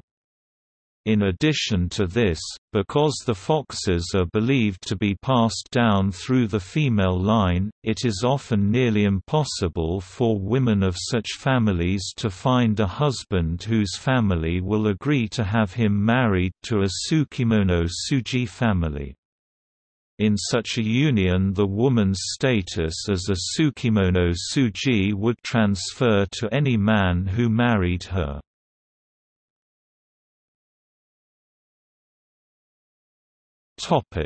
Philippines. Witchcraft in the Philippines is often classified as malevolent, with practitioners of black magic called mangkukulam in Tagalog and mambabarang in Cebuano. There are also practitioners of benevolent, white magic, in addition to some who practice both. Mambabarang in particular are noted for their ability to command insects and other invertebrates to accomplish a task, such as delivering a curse to a target. Magic and witchcraft in the Philippines varies considerably across the different ethnic groups, and is commonly a modern manifestation of pre-colonial spirituality interwoven with Catholic religious elements such as the invocation of saints and the use of pseudo-Latin prayers, oration in spells, and anting-anting amulets.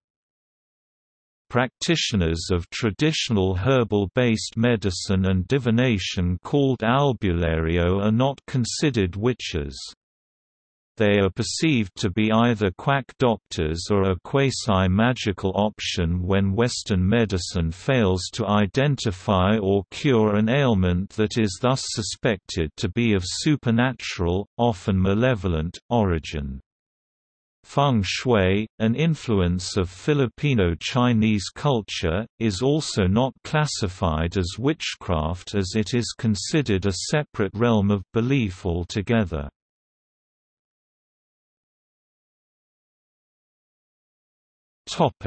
Saudi Arabia.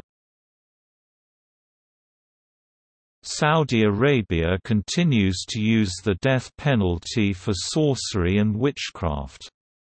In 2006, Fawza Faleh Muhammad Ali was condemned to death for practicing witchcraft. There is no legal definition of sorcery in Saudi, but in 2007 an Egyptian pharmacist working there was accused, convicted, and executed. Saudi authorities also pronounced the death penalty on a Lebanese television presenter, Ali Hussein Sabat, while he was performing the Hajj Islamic pilgrimage in the country. In 2009, the Saudi authorities set up the Anti-Witchcraft Unit of their Committee for the Promotion of Virtue and the Prevention of Vice Police. In April 2009, a Saudi woman Amina bint Abdulhalim Nasser was arrested and later sentenced to death for practicing witchcraft and sorcery.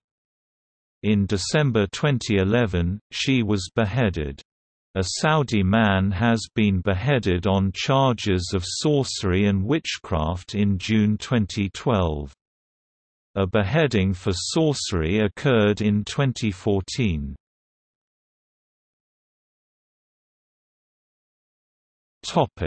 Syria and Iraq.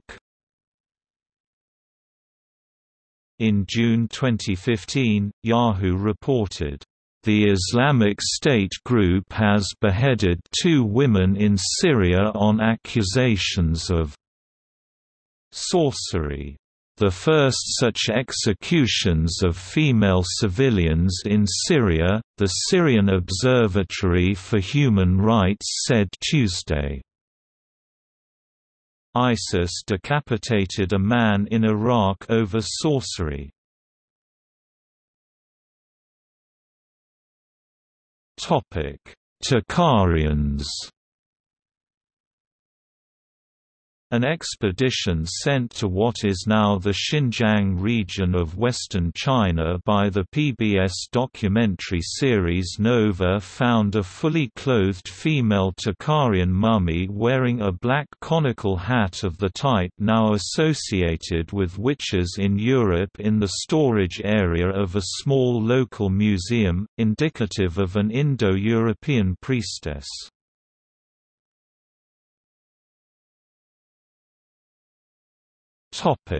Europe. Witchcraft in Europe between 500–1750 was believed to be a combination of sorcery and heresy. While sorcery attempts to produce negative supernatural effects through formulas and rituals, heresy is the Christian contribution to witchcraft in which an individual makes a pact with the devil. In addition, heresy denies witches the recognition of important Christian values such as baptism, salvation, Christ and sacraments. The beginning of the witch accusations in Europe took place in the 14th and 15th centuries, however as the social disruptions of the 16th century took place, witchcraft trials intensified. In early modern European tradition, witches were stereotypically, though not exclusively, women. European pagan belief in witchcraft was associated with the goddess Diana and dismissed as diabolical fantasies by medieval Christian authors. Witch hunts first appeared in large numbers in southern France and Switzerland during the 14th and 15th centuries. The peak years of witch hunts in southwest Germany were from 1561 to 1670. It was commonly believed that individuals with power and prestige were involved in acts of witchcraft and even cannibalism. Because Europe had a lot of power over individuals living in West Africa, Europeans in positions of power were often accused of taking part in these practices. Though it is not likely that these individuals were actually involved in these practices, they were most likely associated due to Europe's involvement in things like the slave trade, which negatively affected the lives of many individuals in the Atlantic world throughout the 15th through 17th centuries. The familiar witch of folklore and popular superstition is a combination of numerous influences. The characterization of the witch as an evil magic user developed over time. Early converts to Christianity looked to Christian clergy to work magic more effectively than the old methods under Roman paganism, and Christianity provided a methodology involving saints and relics, similar to the gods and amulets of the pagan world. As Christianity became the dominant religion in Europe, its concern with magic lessened. The Protestant Christian explanation for witchcraft, such as those typified in the Confessions of the Pendle Witches, commonly involves a diabolical pact or at least an appeal to the intervention of the spirits of evil. The witches or wizards engaged in such practices were alleged to reject Jesus and the sacraments, observe the witches' Sabbath, performing infernal rites that often parodied the Mass or other sacraments of the Church, pay divine honor to the Prince of Darkness, and, in return, receive from him preternatural powers. It was a folkloric belief that a devil's mark, like the brand on cattle, was placed upon a witch's skin by the devil to signify that this pact had been made. Witches were most often characterized as women. Witches disrupted the societal institutions, and more specifically, marriage. It was believed that a witch often joined a pact with the devil to gain powers to deal with infertility, immense fear for her children's well-being, or revenge against a lover. They were also depicted as lustful and perverted, and it was thought that they copulated with the devil at the Sabbath. The Church and European society were not always so zealous in hunting witches or blaming them for misfortunes. Saint Boniface declared in the 8th century that belief in the existence of witches was un-Christian. The Emperor Charlemagne decreed that the burning of supposed witches was a pagan custom that would be punished by the death penalty. In 820 the Bishop of Lyon and others repudiated the belief that witches could make bad weather, fly in the night, and change their shape. This denial was accepted into canon law.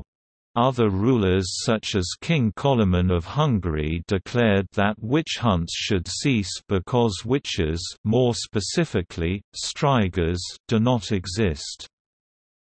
The Church did not invent the idea of witchcraft as a potentially harmful force whose practitioners should be put to death.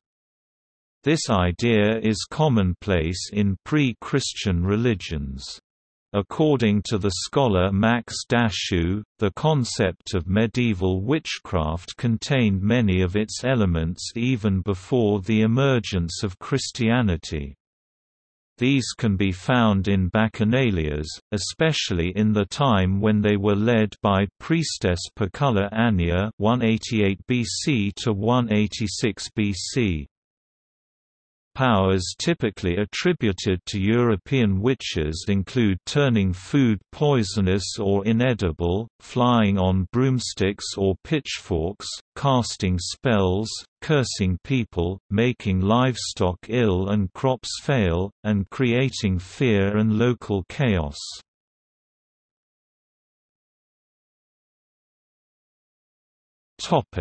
United Kingdom. However, even at a later date, not all witches were assumed to be harmful practices of the craft. In England, the provision of this curative magic was the job of a witch doctor, also known as a cunning man, white witch, or wise man. The term, witch doctor, was in use in England before it came to be associated with Africa. Toad doctors were also credited with the ability to undo evil witchcraft. Other folk magicians had their own purviews. Girdle measurers specialized in diagnosing ailments caused by fairies, while magical cures for more mundane ailments, such as burns or toothache, could be had from charmers. In the north of England, the superstition lingers to an almost inconceivable extent. Lancashire abounds with witch doctors, a set of quacks, who pretend to cure diseases inflicted by the devil. The witch doctor alluded to is better known by the name of the Cunning Man, and has a large practice in the counties of Lincoln and Nottingham. Historians Keith Thomas and his student Alan McFarlane study witchcraft by combining historical research with concepts drawn from anthropology.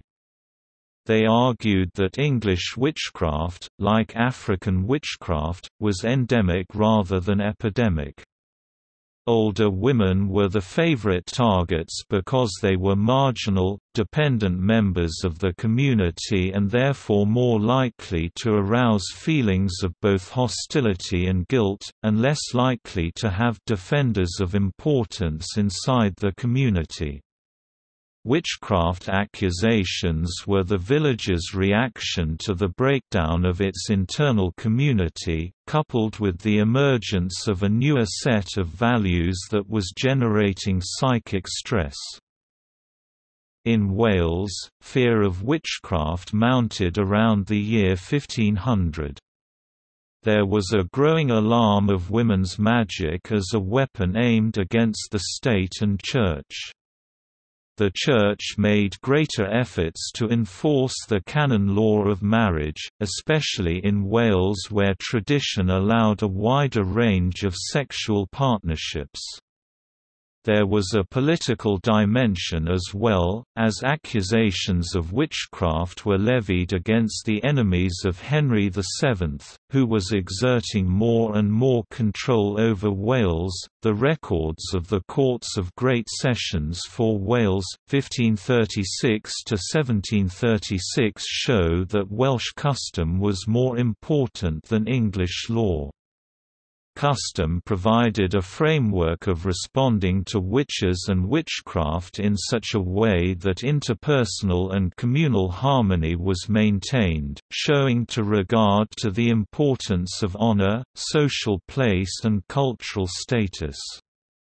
Even when found guilty, execution did not occur. Becoming king in 1603, James I brought to England and Scotland continental explanations of witchcraft.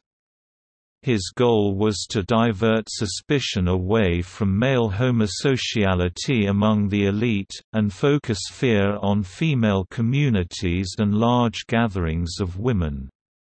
He thought they threatened his political power, so he laid the foundation for witchcraft and occultism policies, especially in Scotland.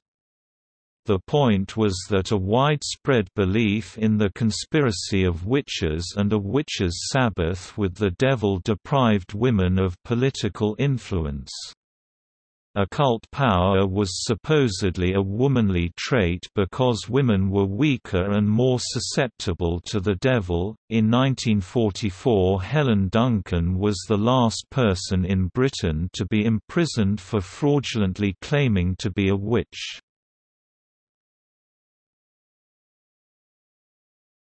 Topic: 21st century.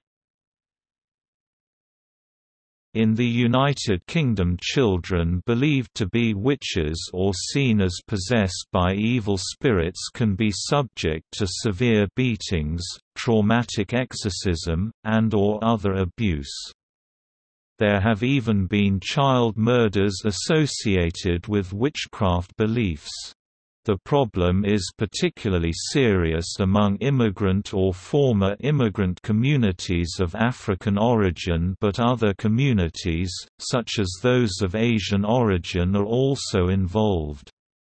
Step-children and children seen as different for a wide range of reasons are particularly at risk of witchcraft accusations. Children may be beaten or have chili rubbed into their eyes during exorcisms.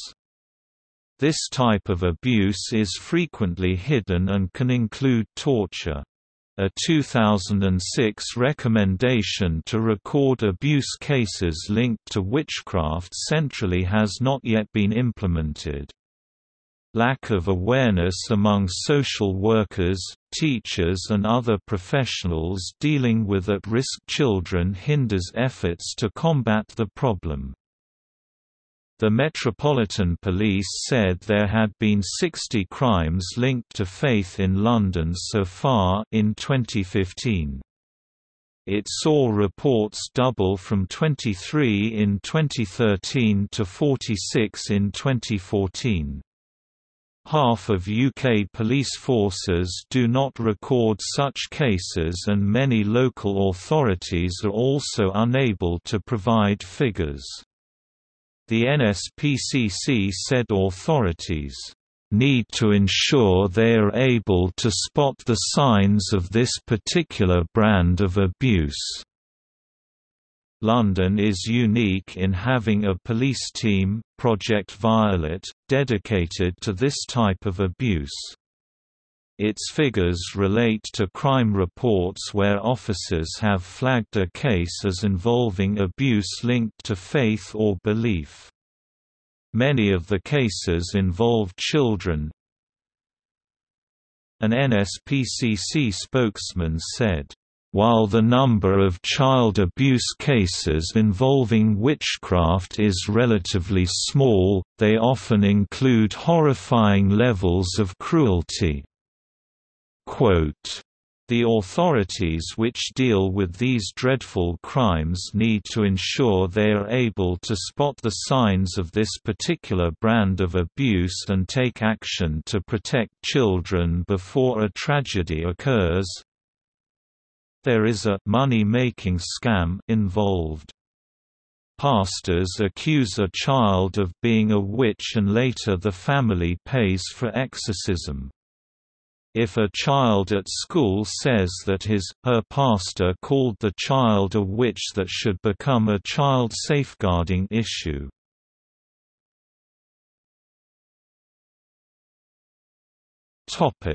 Italy. As in most European countries, women in Italy were more likely suspected of witchcraft than men. Women were considered dangerous due to their supposed sexual instability, such as when being aroused, and also due to the powers of their menstrual blood. In the 16th century, Italy had a high portion of witchcraft trials involving love magic. The country had a large number of unmarried people due to men marrying later in their lives during this time. This left many women on a desperate quest for marriage, leaving them vulnerable to the accusation of witchcraft whether they took part in it or not. Trial records from the Inquisition and secular courts discovered a link between prostitutes and supernatural practices. Professional prostitutes were considered experts in love and therefore knew how to make love potions and cast love-related spells. Up until 1630, the majority of women accused of witchcraft were prostitutes. A courtesan was questioned about her use of magic due to her relationship with men of power in Italy and her wealth. The majority of women accused were also considered outsiders because they were poor, had different religious practices, spoke a different language, or simply from a different city, town, region. Cassandra from Ferrara, Italy, was still considered a foreigner because not native to Rome where she was residing. She was also not seen as a model citizen because her husband was in Venice. From the 16th–18th centuries, the Catholic Church enforced moral discipline throughout Italy. With the help of local tribunals, such as in Venice, the two institutions investigated a woman's religious behaviors when she was accused of witchcraft.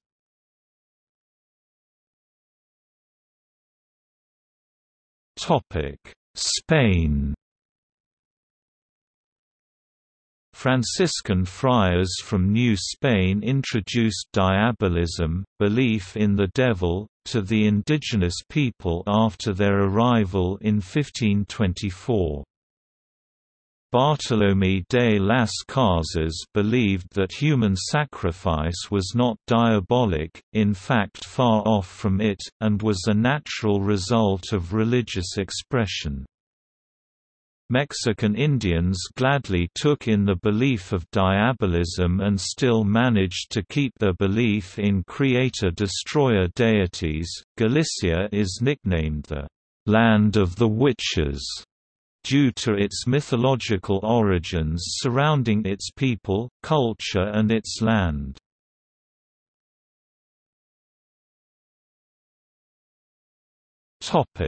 Oceania.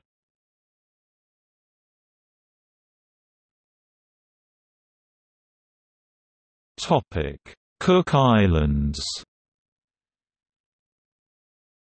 In pre-Christian times, witchcraft was a common practice in the Cook Islands. The native name for a sorcerer was Tangata Puripur, a man who prays. The prayers offered by the Taonga priests to the gods worshipped on national or tribal marau temples were termed karakia, those on minor occasions to the lesser gods were named pure. All these prayers were metrical, and were handed down from generation to generation with the utmost care. There were prayers for every such phase in life, for success in battle, for a change in wind, to overwhelm an adversary at sea, or that an intended voyage be propitious, that his crops may grow, to curse a thief, or wish ill luck and death to his foes. Few men of middle age were without a number of these prayers or charms. The succession of a sorcerer was from father to son, or from uncle to nephew. So too of sorceresses, it would be from mother to daughter, or from aunt to niece.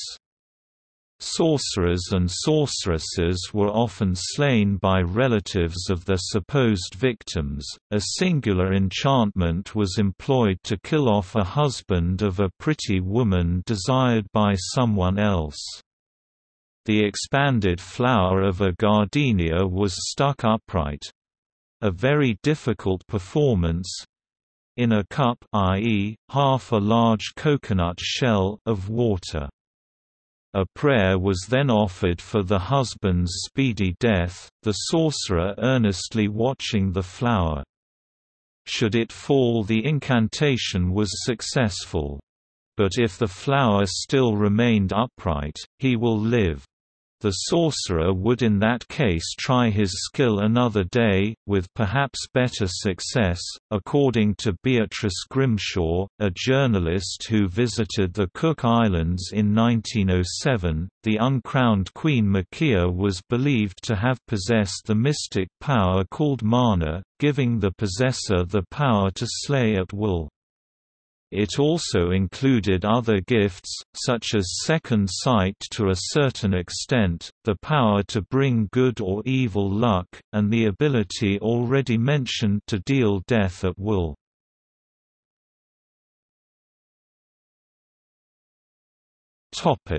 Papua New Guinea.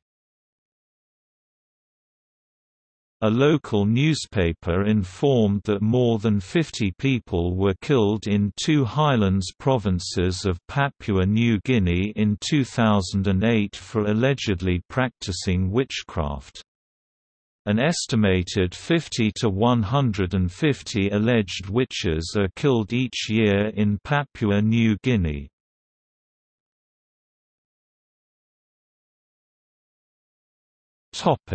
Russia.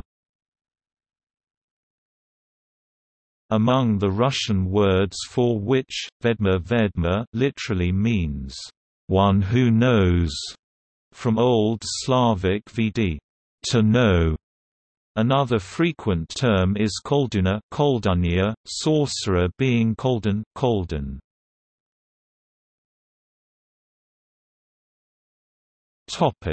Spells.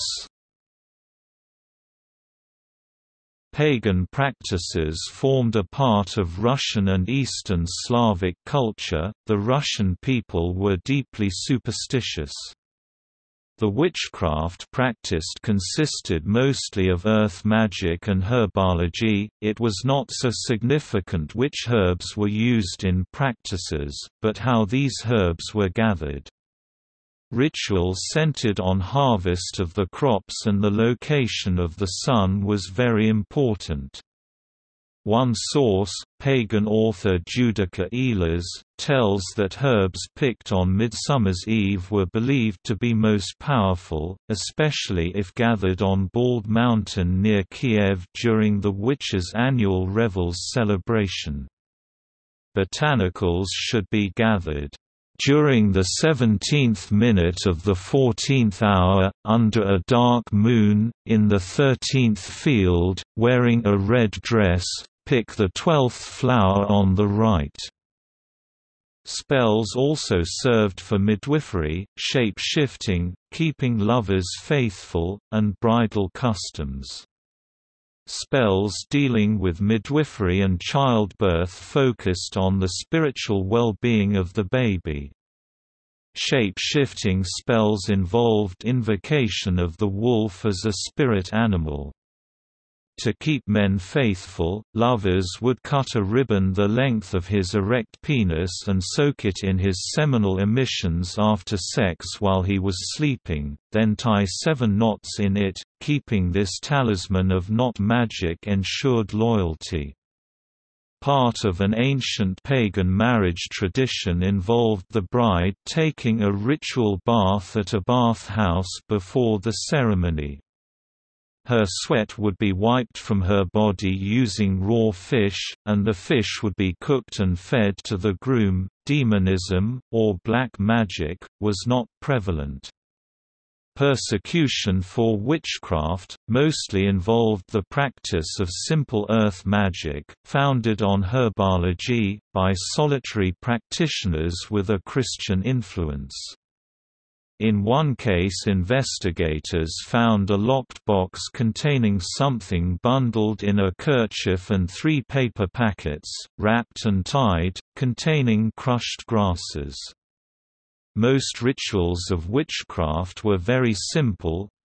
One spell of divination consists of sitting alone outside meditating, asking the earth to show one's fate. While these customs were unique to Russian culture, they were not exclusive to this region.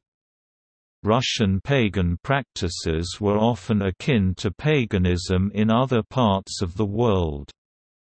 The Chinese concept of qi, a form of energy that often manipulated in witchcraft, is known as bioplasma in Russian practices.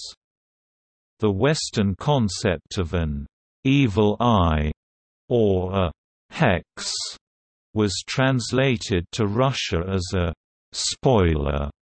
A spoiler was rooted in envy, jealousy and malice.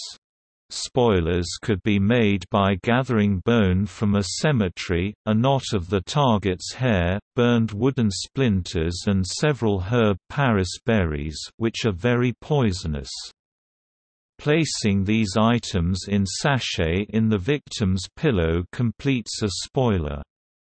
The Sumerians, Babylonians, Assyrians, and the ancient Egyptians recognized the evil eye from as early as 3000 BCE. In Russian practices, it is seen as a 16th-century concept.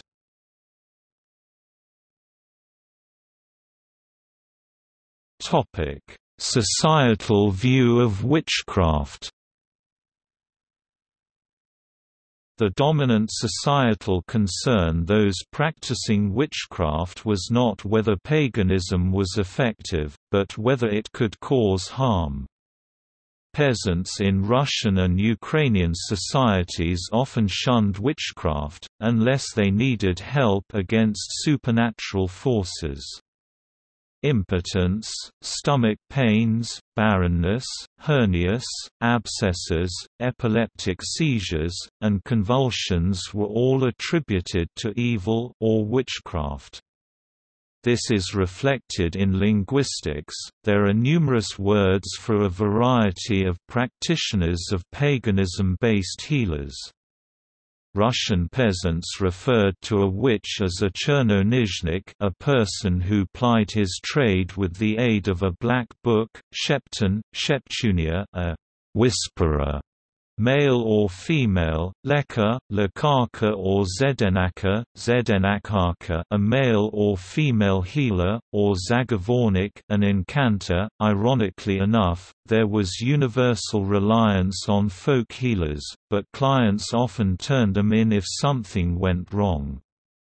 According to Russian historian Valery A. Kivelson, witchcraft accusations were normally thrown at lower-class peasants, townspeople and Cossacks.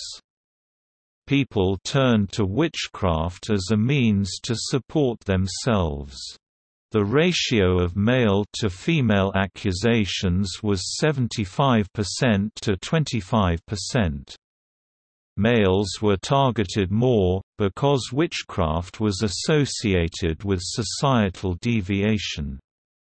Because single people with no settled home could not be taxed, males typically had more power than women in their descent. The history of witchcraft had evolved around society. More of a psychological concept to the creation and usage of witchcraft can create the assumption as to why women are more likely to follow the practices behind witchcraft. Identifying with the soul of an individual's self is often deemed as feminine in society. There is analyzed social and economic evidence to associate between witchcraft and women.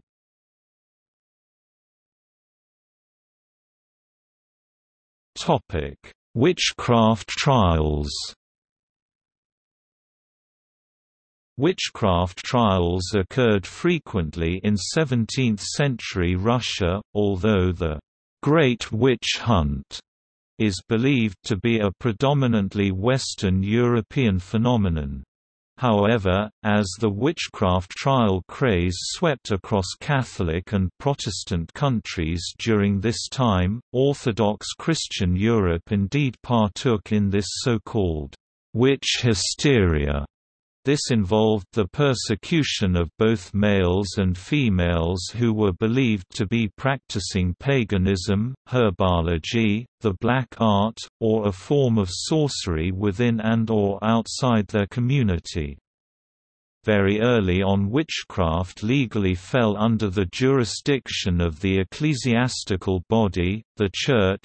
In Kievan Rus and Muscovite Russia, sources of ecclesiastical witchcraft jurisdiction date back as early as the second half of the 11th century, one being Vladimir the Great's first edition of his state statute or Ustav, another being multiple references in the primary Chronicle beginning in 1024. The sentence for an individual found guilty of witchcraft or sorcery during this time, and in previous centuries, typically included either burning at the stake or being tested with the ordeal of cold water, or judicium aqua frigidae. The cold water test was primarily a Western European phenomenon, but was used as a method of truth in Russia prior to, and post-17th-century witchcraft trials in Muscovy. Accused persons who submerged were considered innocent, and ecclesiastical authorities would proclaim them brought back. But those who floated were considered guilty of practicing witchcraft, and burned at the stake or executed in an unholy fashion. The 13th-century bishop of Vladimir, Serapion Vladimirsky, preached sermons throughout the Muscovite countryside, and in one particular sermon revealed that burning was the usual punishment for witchcraft, but more often the cold water test was used as a precursor to execution. Although these two methods of torture were used in the West and the East, Russia implemented a system of fines payable for the crime of witchcraft during the 17th century. Thus, even though torture methods in Muscovy were on a similar level of harshness as Western European methods used, a more civil method was present.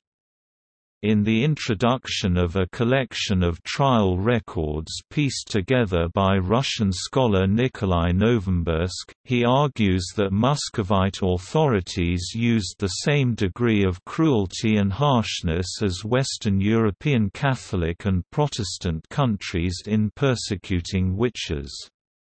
By the mid-16th century the manifestations of paganism, including witchcraft, and the black arts—astrology, fortune-telling, and divination— became a serious concern to the Muscovite Church and State. Tsar Ivan IV, reigned 1547 to 1584, took this matter to the ecclesiastical court and was immediately advised that individuals practicing these forms of witchcraft should be excommunicated and given the death penalty. Ivan IV, as a true believer in witchcraft, was deeply convinced that sorcery accounted for the death of his wife, Anastasia in 1560, which completely devastated and depressed him, leaving him heartbroken. Stemming from this belief, Ivan IV became majorly concerned with the threat of witchcraft harming his family, and feared he was in danger.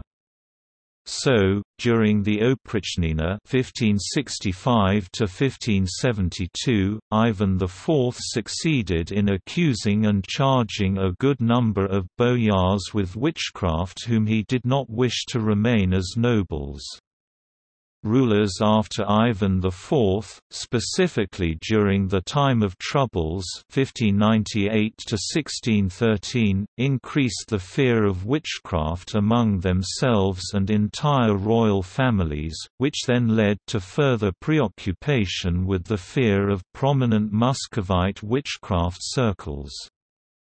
After the time of Troubles, 17th-century Muscovite rulers held frequent investigations of witchcraft within their households, laying the ground, along with previous Tsarist reforms, for widespread witchcraft trials throughout the Muscovite state.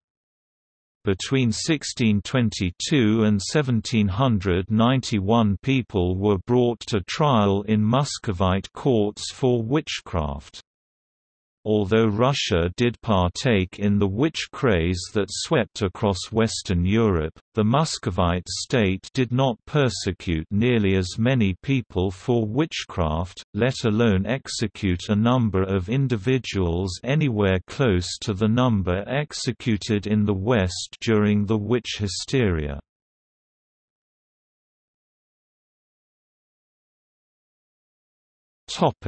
Witches in art. Witches have a long history of being depicted in art, although most of their earliest artistic depictions seem to originate in early modern Europe, particularly the medieval and Renaissance periods. Many scholars attribute their manifestation in art as inspired by texts such as Canon Episcopi, a demonology-centered work of literature, and Malleus Maleficarum, a witch craze manual published in 1487, by Heinrich Kramer and Jacob Sprenger. Canon Episcopi, a 9th-century text that explored the subject of demonology, initially introduced concepts that would continuously be associated with witches, such as their ability to fly or their believed fornication and sexual relations with the devil.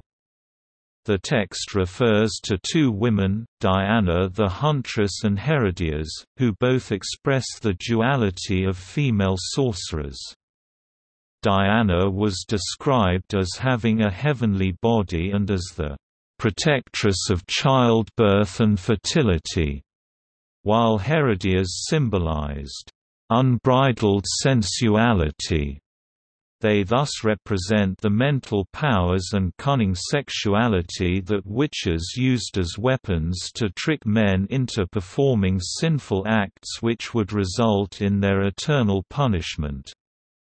These characteristics were distinguished as Medusa-like or Lamia-like traits when seen in any artwork. Medusa's mental trickery was associated with Diana the Huntress's psychic powers, and Lamia was a rumored female figure in the medieval ages, sometimes used in place of Herodias. One of the first individuals to regularly depict witches after the witch craze of the medieval period was Albrecht Dürer, a German Renaissance artist. His famous 1497 engraving The Four Witches portrays four physically attractive and seductive nude witches. Their supernatural identities are emphasized by the skulls and bones lying at their feet, as well as the devil discreetly peering at them from their left. The women's sensuous presentation speaks to the overtly sexual nature they were attached to in early modern Europe.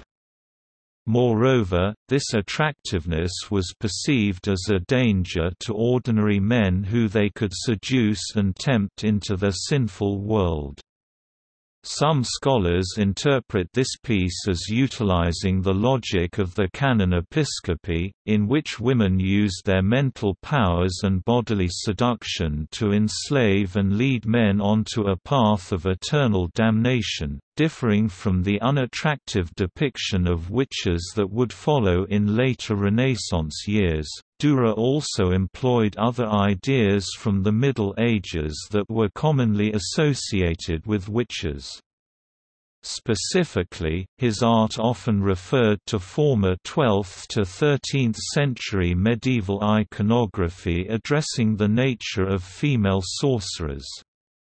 In the medieval period, there was a widespread fear of witches, accordingly producing an association of dark, intimidating characteristics with witches, such as cannibalism, witches described as sucking the blood of newborn infants, or described as having the ability to fly, usually on the back of black goats. As the Renaissance period began, these concepts of witchcraft were suppressed, leading to a drastic change in the sorceress appearances, from sexually explicit beings to the ordinary, typical housewives of this time period. This depiction, known as the Waldensian witch, became a cultural phenomenon of early Renaissance art.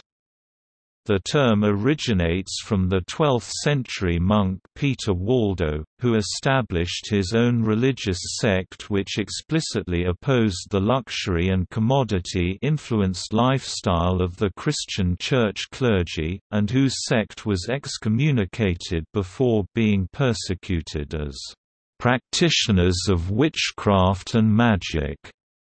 Subsequent artwork exhibiting witches tended to consistently rely on cultural stereotypes about these women. These stereotypes were usually rooted in early Renaissance religious discourse, specifically the Christian belief that an earthly alliance had taken place between Satan's female minions who conspired to destroy Christendom. Another significant artist whose art consistently depicted witches was Dürer's apprentice, Hans Baldung Green, a 15th-century German artist. His chiaroscuro woodcut, Witches, created in 1510, visually encompassed all the characteristics that were regularly assigned to witches during the Renaissance. Social beliefs labeled witches as supernatural beings capable of doing great harm, possessing the ability to fly, and as cannibalistic. The urn in witches seems to contain pieces of the human body, which the witches are seen consuming as a source of energy. Meanwhile, their nudity while feasting is recognized as an allusion to their sexual appetite, and some scholars read the witch riding on the back of a goat demon as representative of their flight-inducing powers. This connection between women's sexual nature and sins was thematic in the pieces of many Renaissance artists, especially Christian artists, due to cultural beliefs which characterized women as overtly sexual beings who were less capable in comparison to men of resisting sinful temptation.